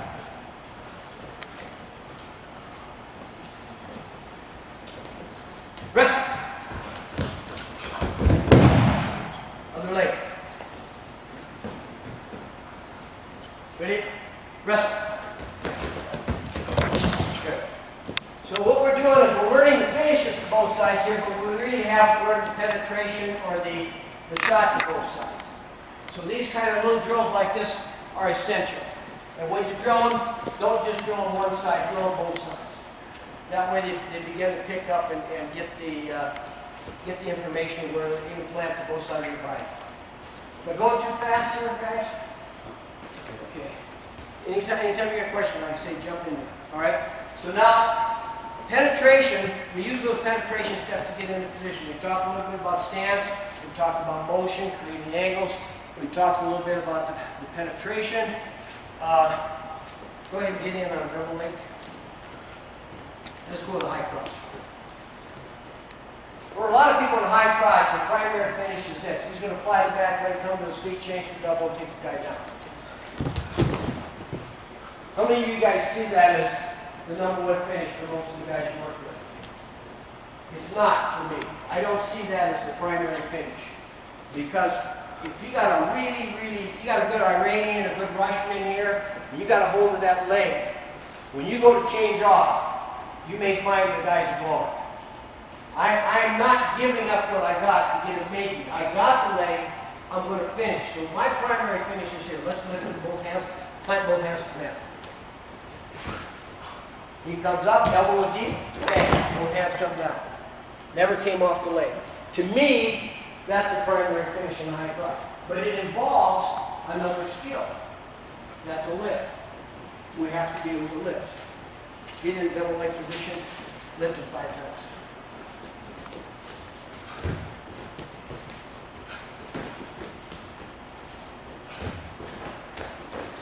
Good. Notice the step and the motion each time is lifted. If you just try to bend from the lower back and lift, well, you're going to have some real trouble. It's got to be bending at the hips, bending at the knees, and it's got to be a little bit of a motion involved as you're stepping so that it gets to weight where it's easy to lift. It becomes a lot easier. Get in a high cross skew. Lift it. Come up, lift it. Do it again. Okay. This side, just step a little across the body. Makes it a little easy. Okay? So these are lifts. And we should be doing these kinds of things, especially in the early season, where we're really beginning to plant the technique. Don't just do the technique. Make sure you understand what you're trying to get to. A back step and a back arch are things that probably come, more into play and like freestyle and record when they do a folk style, but they're still there. And we should at least take a little time to touch upon the skill. Because even with things like a lateral drop, a front headlock, there is a pivot with back step involved. Let's hit a front headlock. No, pardon, standing here. Standing here. Standing here. Head arm. No. Oh, yeah. That's it.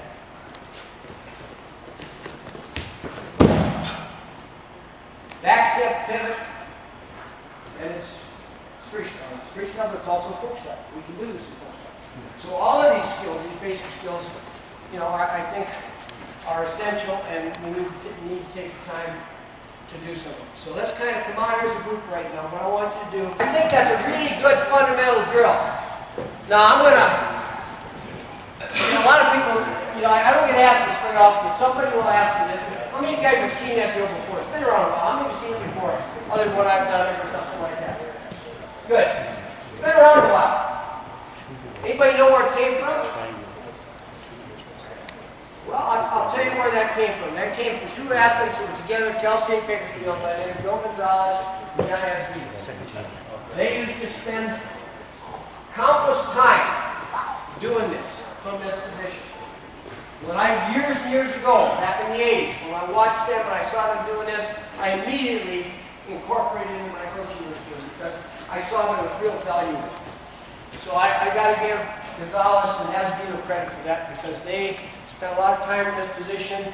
I picked up on it back in the 80s and I've used it ever since. Now you have my permission to use it if you want. Thanks, man. You really don't need it. Actually, use it if you want to. I was at a camp one time with John Smith. And this little guy, wasn't very big. You know how kids are at camp. He comes up to John, and we're standing there talking, he comes up to John and says, Coach, I have a question. John says, certainly. What's your question?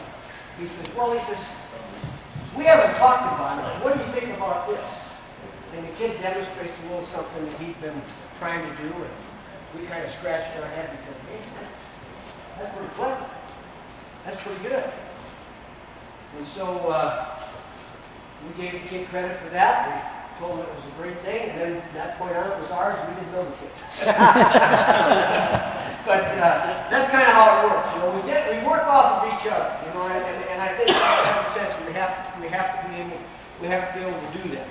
Okay, now I'm going to talk a little bit about control and setup because I think that's part of your basic skills. Because as we're teaching techniques, we have to be able to do that. Gee, let me use you for a moment. Okay. You know, we've got lots of different things we can grab control of. I can grab a wrist, I can grab both wrists, I can come baseball, I can come 2-on-1 this one, 2-on-1 here. Kind of an American version of the 2-on-1. It enables me to keep a better head position sometimes with the conventional Russian 2-on-1, which is kind of both thumbs hitchhiking different direction, keeping it tight to my chest and up like this. Okay? Collar tie, and a wrist. Collar tie and an underhook and a wrist. Okay? And that's a basic rule I give the kids, by the way. When I teach you underhooks, I teach you got an underhook, you have a wrist or control point on the other side. And if I'm defending, I've got his wrist because now his underhook is a whole lot less effective. I think it's important to know those kinds of things as you're working with control points. If I have the underhook and the wrist, I've got pretty good control here. If he's got my wrist, my control just gets several steps backwards. So we need to understand how the two halves go together. So I want him to be able to take and learn this technique. So we pick a setup or two that we think the kids can work with. It doesn't have to be the same one for every kid. Maybe one kid's got a little better feel for something than the other, but I try to keep it simple. Like this. Walk in, push into the guy, I change from that. I'm pushing him here as I get a little pressure back, I snap him down, let go, penetrate to my belly. Set it, simple. Okay? High crotch. He comes in, comes to my head, I catch the elbow. As I catch the elbow, I penetrate to my high crotch. Coming across. Okay? So we have to take the time to pick some simple little setups.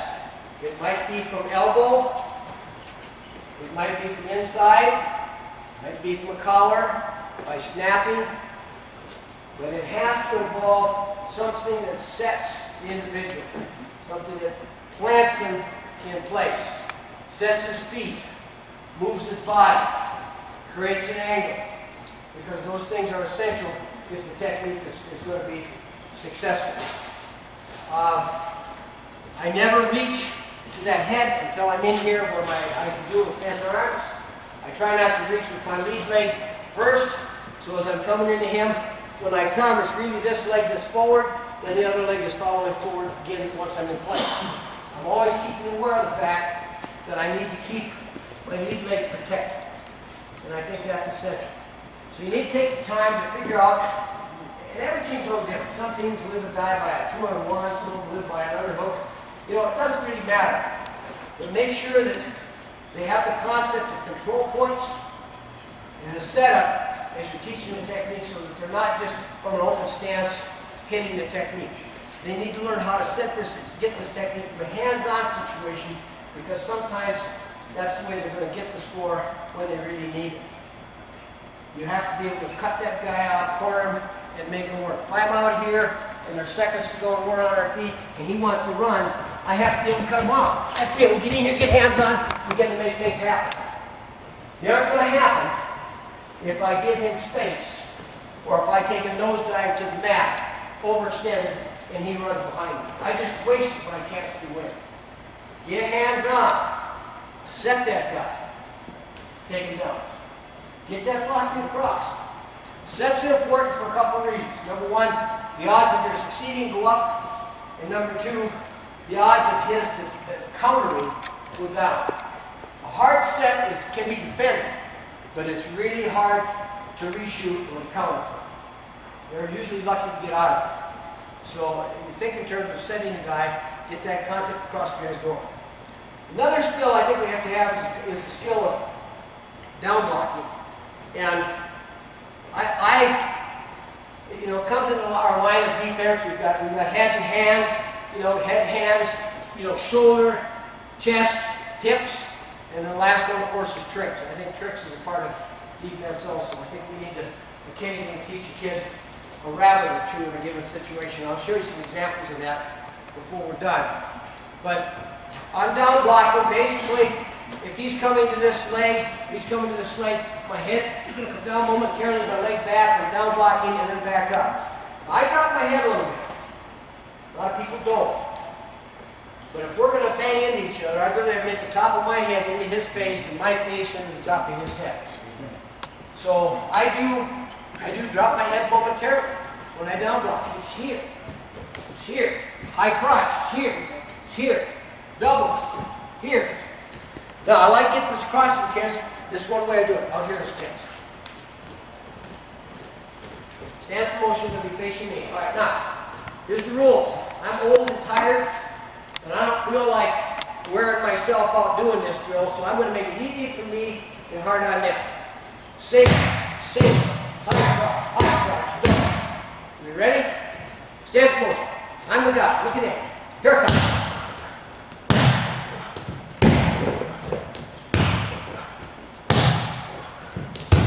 Motion. Good. Simple little drill. Do it with the whole team basically at once, but it works well for getting it down block across. Now we're going to partner up a little bit and point to a leg, shoot, down block the head, back and body, right? No. Don't make no reshot. We're just going to block the head and body. Head first, head first. That's it, head first. That's it. Get. Other guy. Go to a leg, take the shot.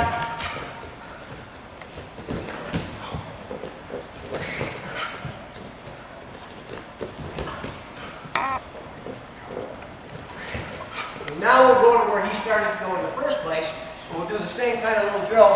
This time he gets to put his hands on he gets to put his hands here. And we're here, we're hands here. He's going to take the shot. I'm going to down block with my head, take the reshot. Go ahead.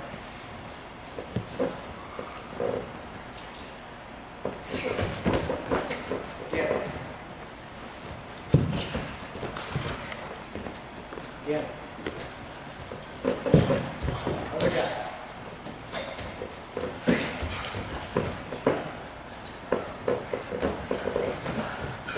Good. So we'll incorporate this blocking with the head moving right into the concept of reshots, which is again, I think, is part of down blocking. With a sprawling. Go ahead, face me. Stance motion. Sprawl, circle up. Over your feet. Good. Sprawl, circle up. Go up. Quick, do it fast. Sprawl, circle up. Okay, now, we'll do this, and then we got to take time to point out to them that they need to circle the right direction. Always circle to the bent leg. Go ahead and shoot in on a shot, head inside, or something like that. That's fine. Okay. If he circles with a straight leg here, he can head wheel the head out and finish the takedown. If he circles to the bent leg, covers the head, squares up, comes around behind. We always want to circle up to the bent leg. And I usually take the time to show that or demonstrate it to the kids so they understand which is the bent leg and why we do that. Okay? Coach, Yeah. do you encourage them to go the short way if you got wrist and it doesn't get your leg? So say this is completely easy, go the short way. Go behind. I never go to the short way until he's posted. He has to be posted. If he's posted, I'll come around the other direction. But I don't believe in even trying to go behind the guy until he's posted. That means his head, his elbows, or his forearms, or something are on the mat. If he's posted, you can go behind him. But if he's not posted, here it comes, or he's back up on his feet, he has to be posted. That head has to be down, he's got to be posted. Mike, did you agree with that? You got something else? Yeah, absolutely. I think there's no, and it also, if you drill that and go like backhand to that side, which I see a lot of people teach, it creates that mentality that you can always cheat that side and get it. I think it creates bad habits. And those guys that are really quick and have that skill, they can force guys hands to the mat and spin to that near side. I think it's okay, but as a general rule, I would always agree to go long, go to that way. Let me show you something here once, kind of show you what I mean. Why don't you come up, because you got a lot more space in this case here. But especially in this position. But if I put a front headlock on him and he controls my arm, so he's coming up to control my arm right now. And if he's doing a good job, he's keeping the elbow back right here, where I can't come under, get my hands locked. See, this is what the good wrestler's going to do. That's why I grab him. Okay? Now, what happens in high school is we get to this position. He's controlling my arm. He's pulling that arm elbow real deep. He's got it tight. And now this guy's thinking, I gotta get out of here. I gotta get clear. But in reality, what we need to do is create our angle anyway. He's got my arm, so if he's got my arm, what I'm going to do is he's pulling my arm here. I'm going to move him a little bit, get motion involved here, then I'm going to jab, step, and jam. And come right into here. What does it say about stepping in and all that?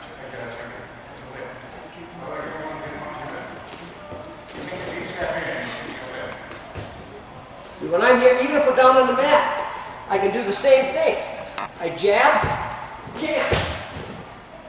Black diorite. So I try to get this idea of running around to the back, not jumping around to the back, running on my toes, getting him posted before I give up control to do this kind of stuff. I'll do that, but not till we know they understand what the difference is between he's posted and he's not posted. Okay? Thanks. Any other question on that? Okay. The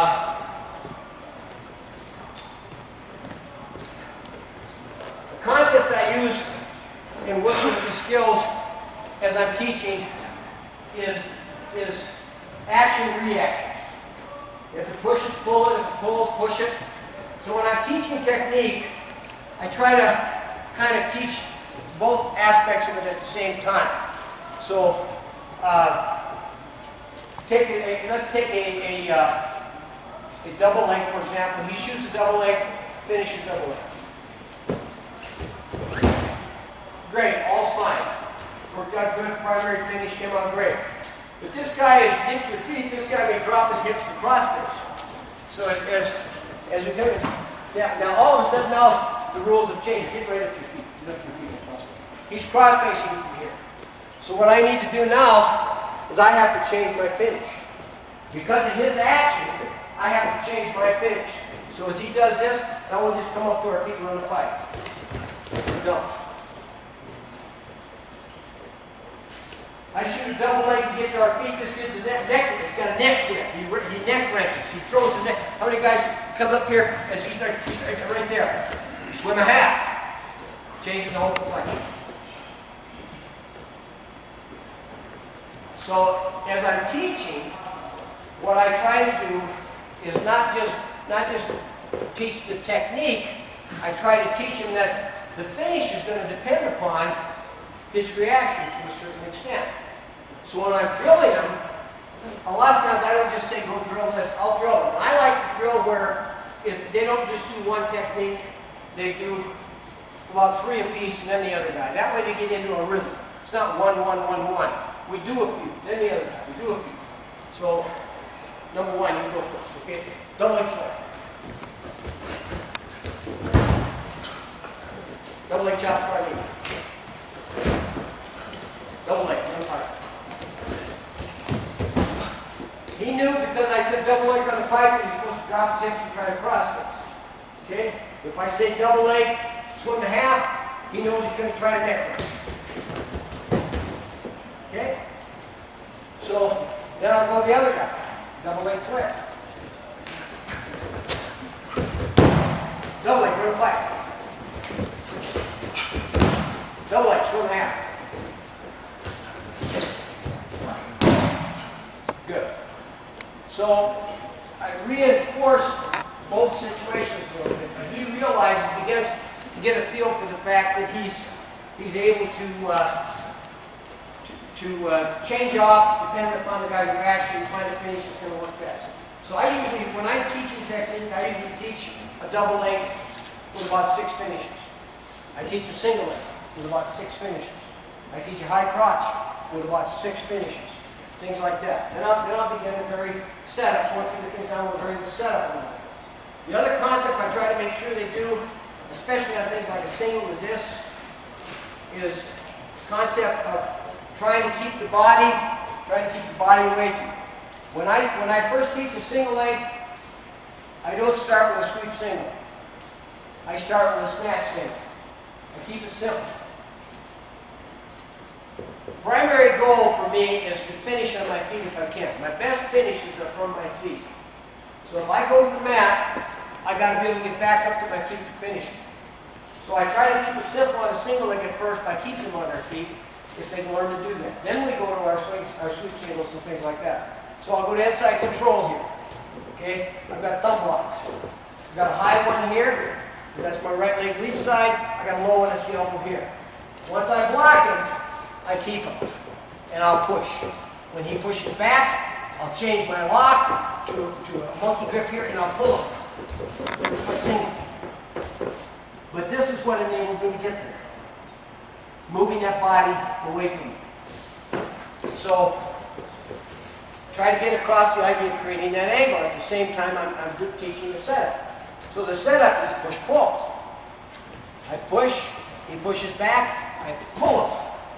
Now, in order to get to that leg, I'm already under the arm. I push this side of the body away as I come into my single leg, right into my finish.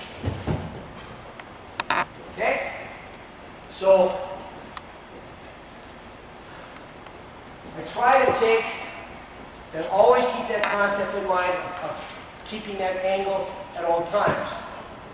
I push. Same type of thing on a single. I push. He pushes back. This time, I'm gonna outside step and snap him here. Okay? I'm gonna change hands. Run him down. Creating that angle. Create the angle first. Get to the attack. Fundamental skill, learning to create angles.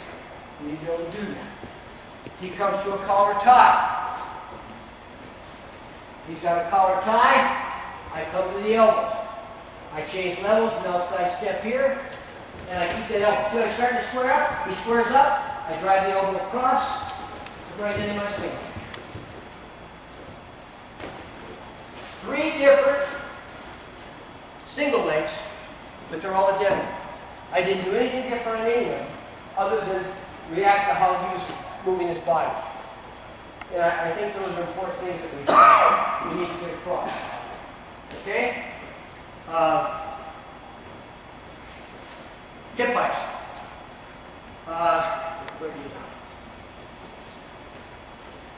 There's 2 ways we can hip bikes. And I like to differentiate it this way. One of them is going to allow me to turn and cover my opponent.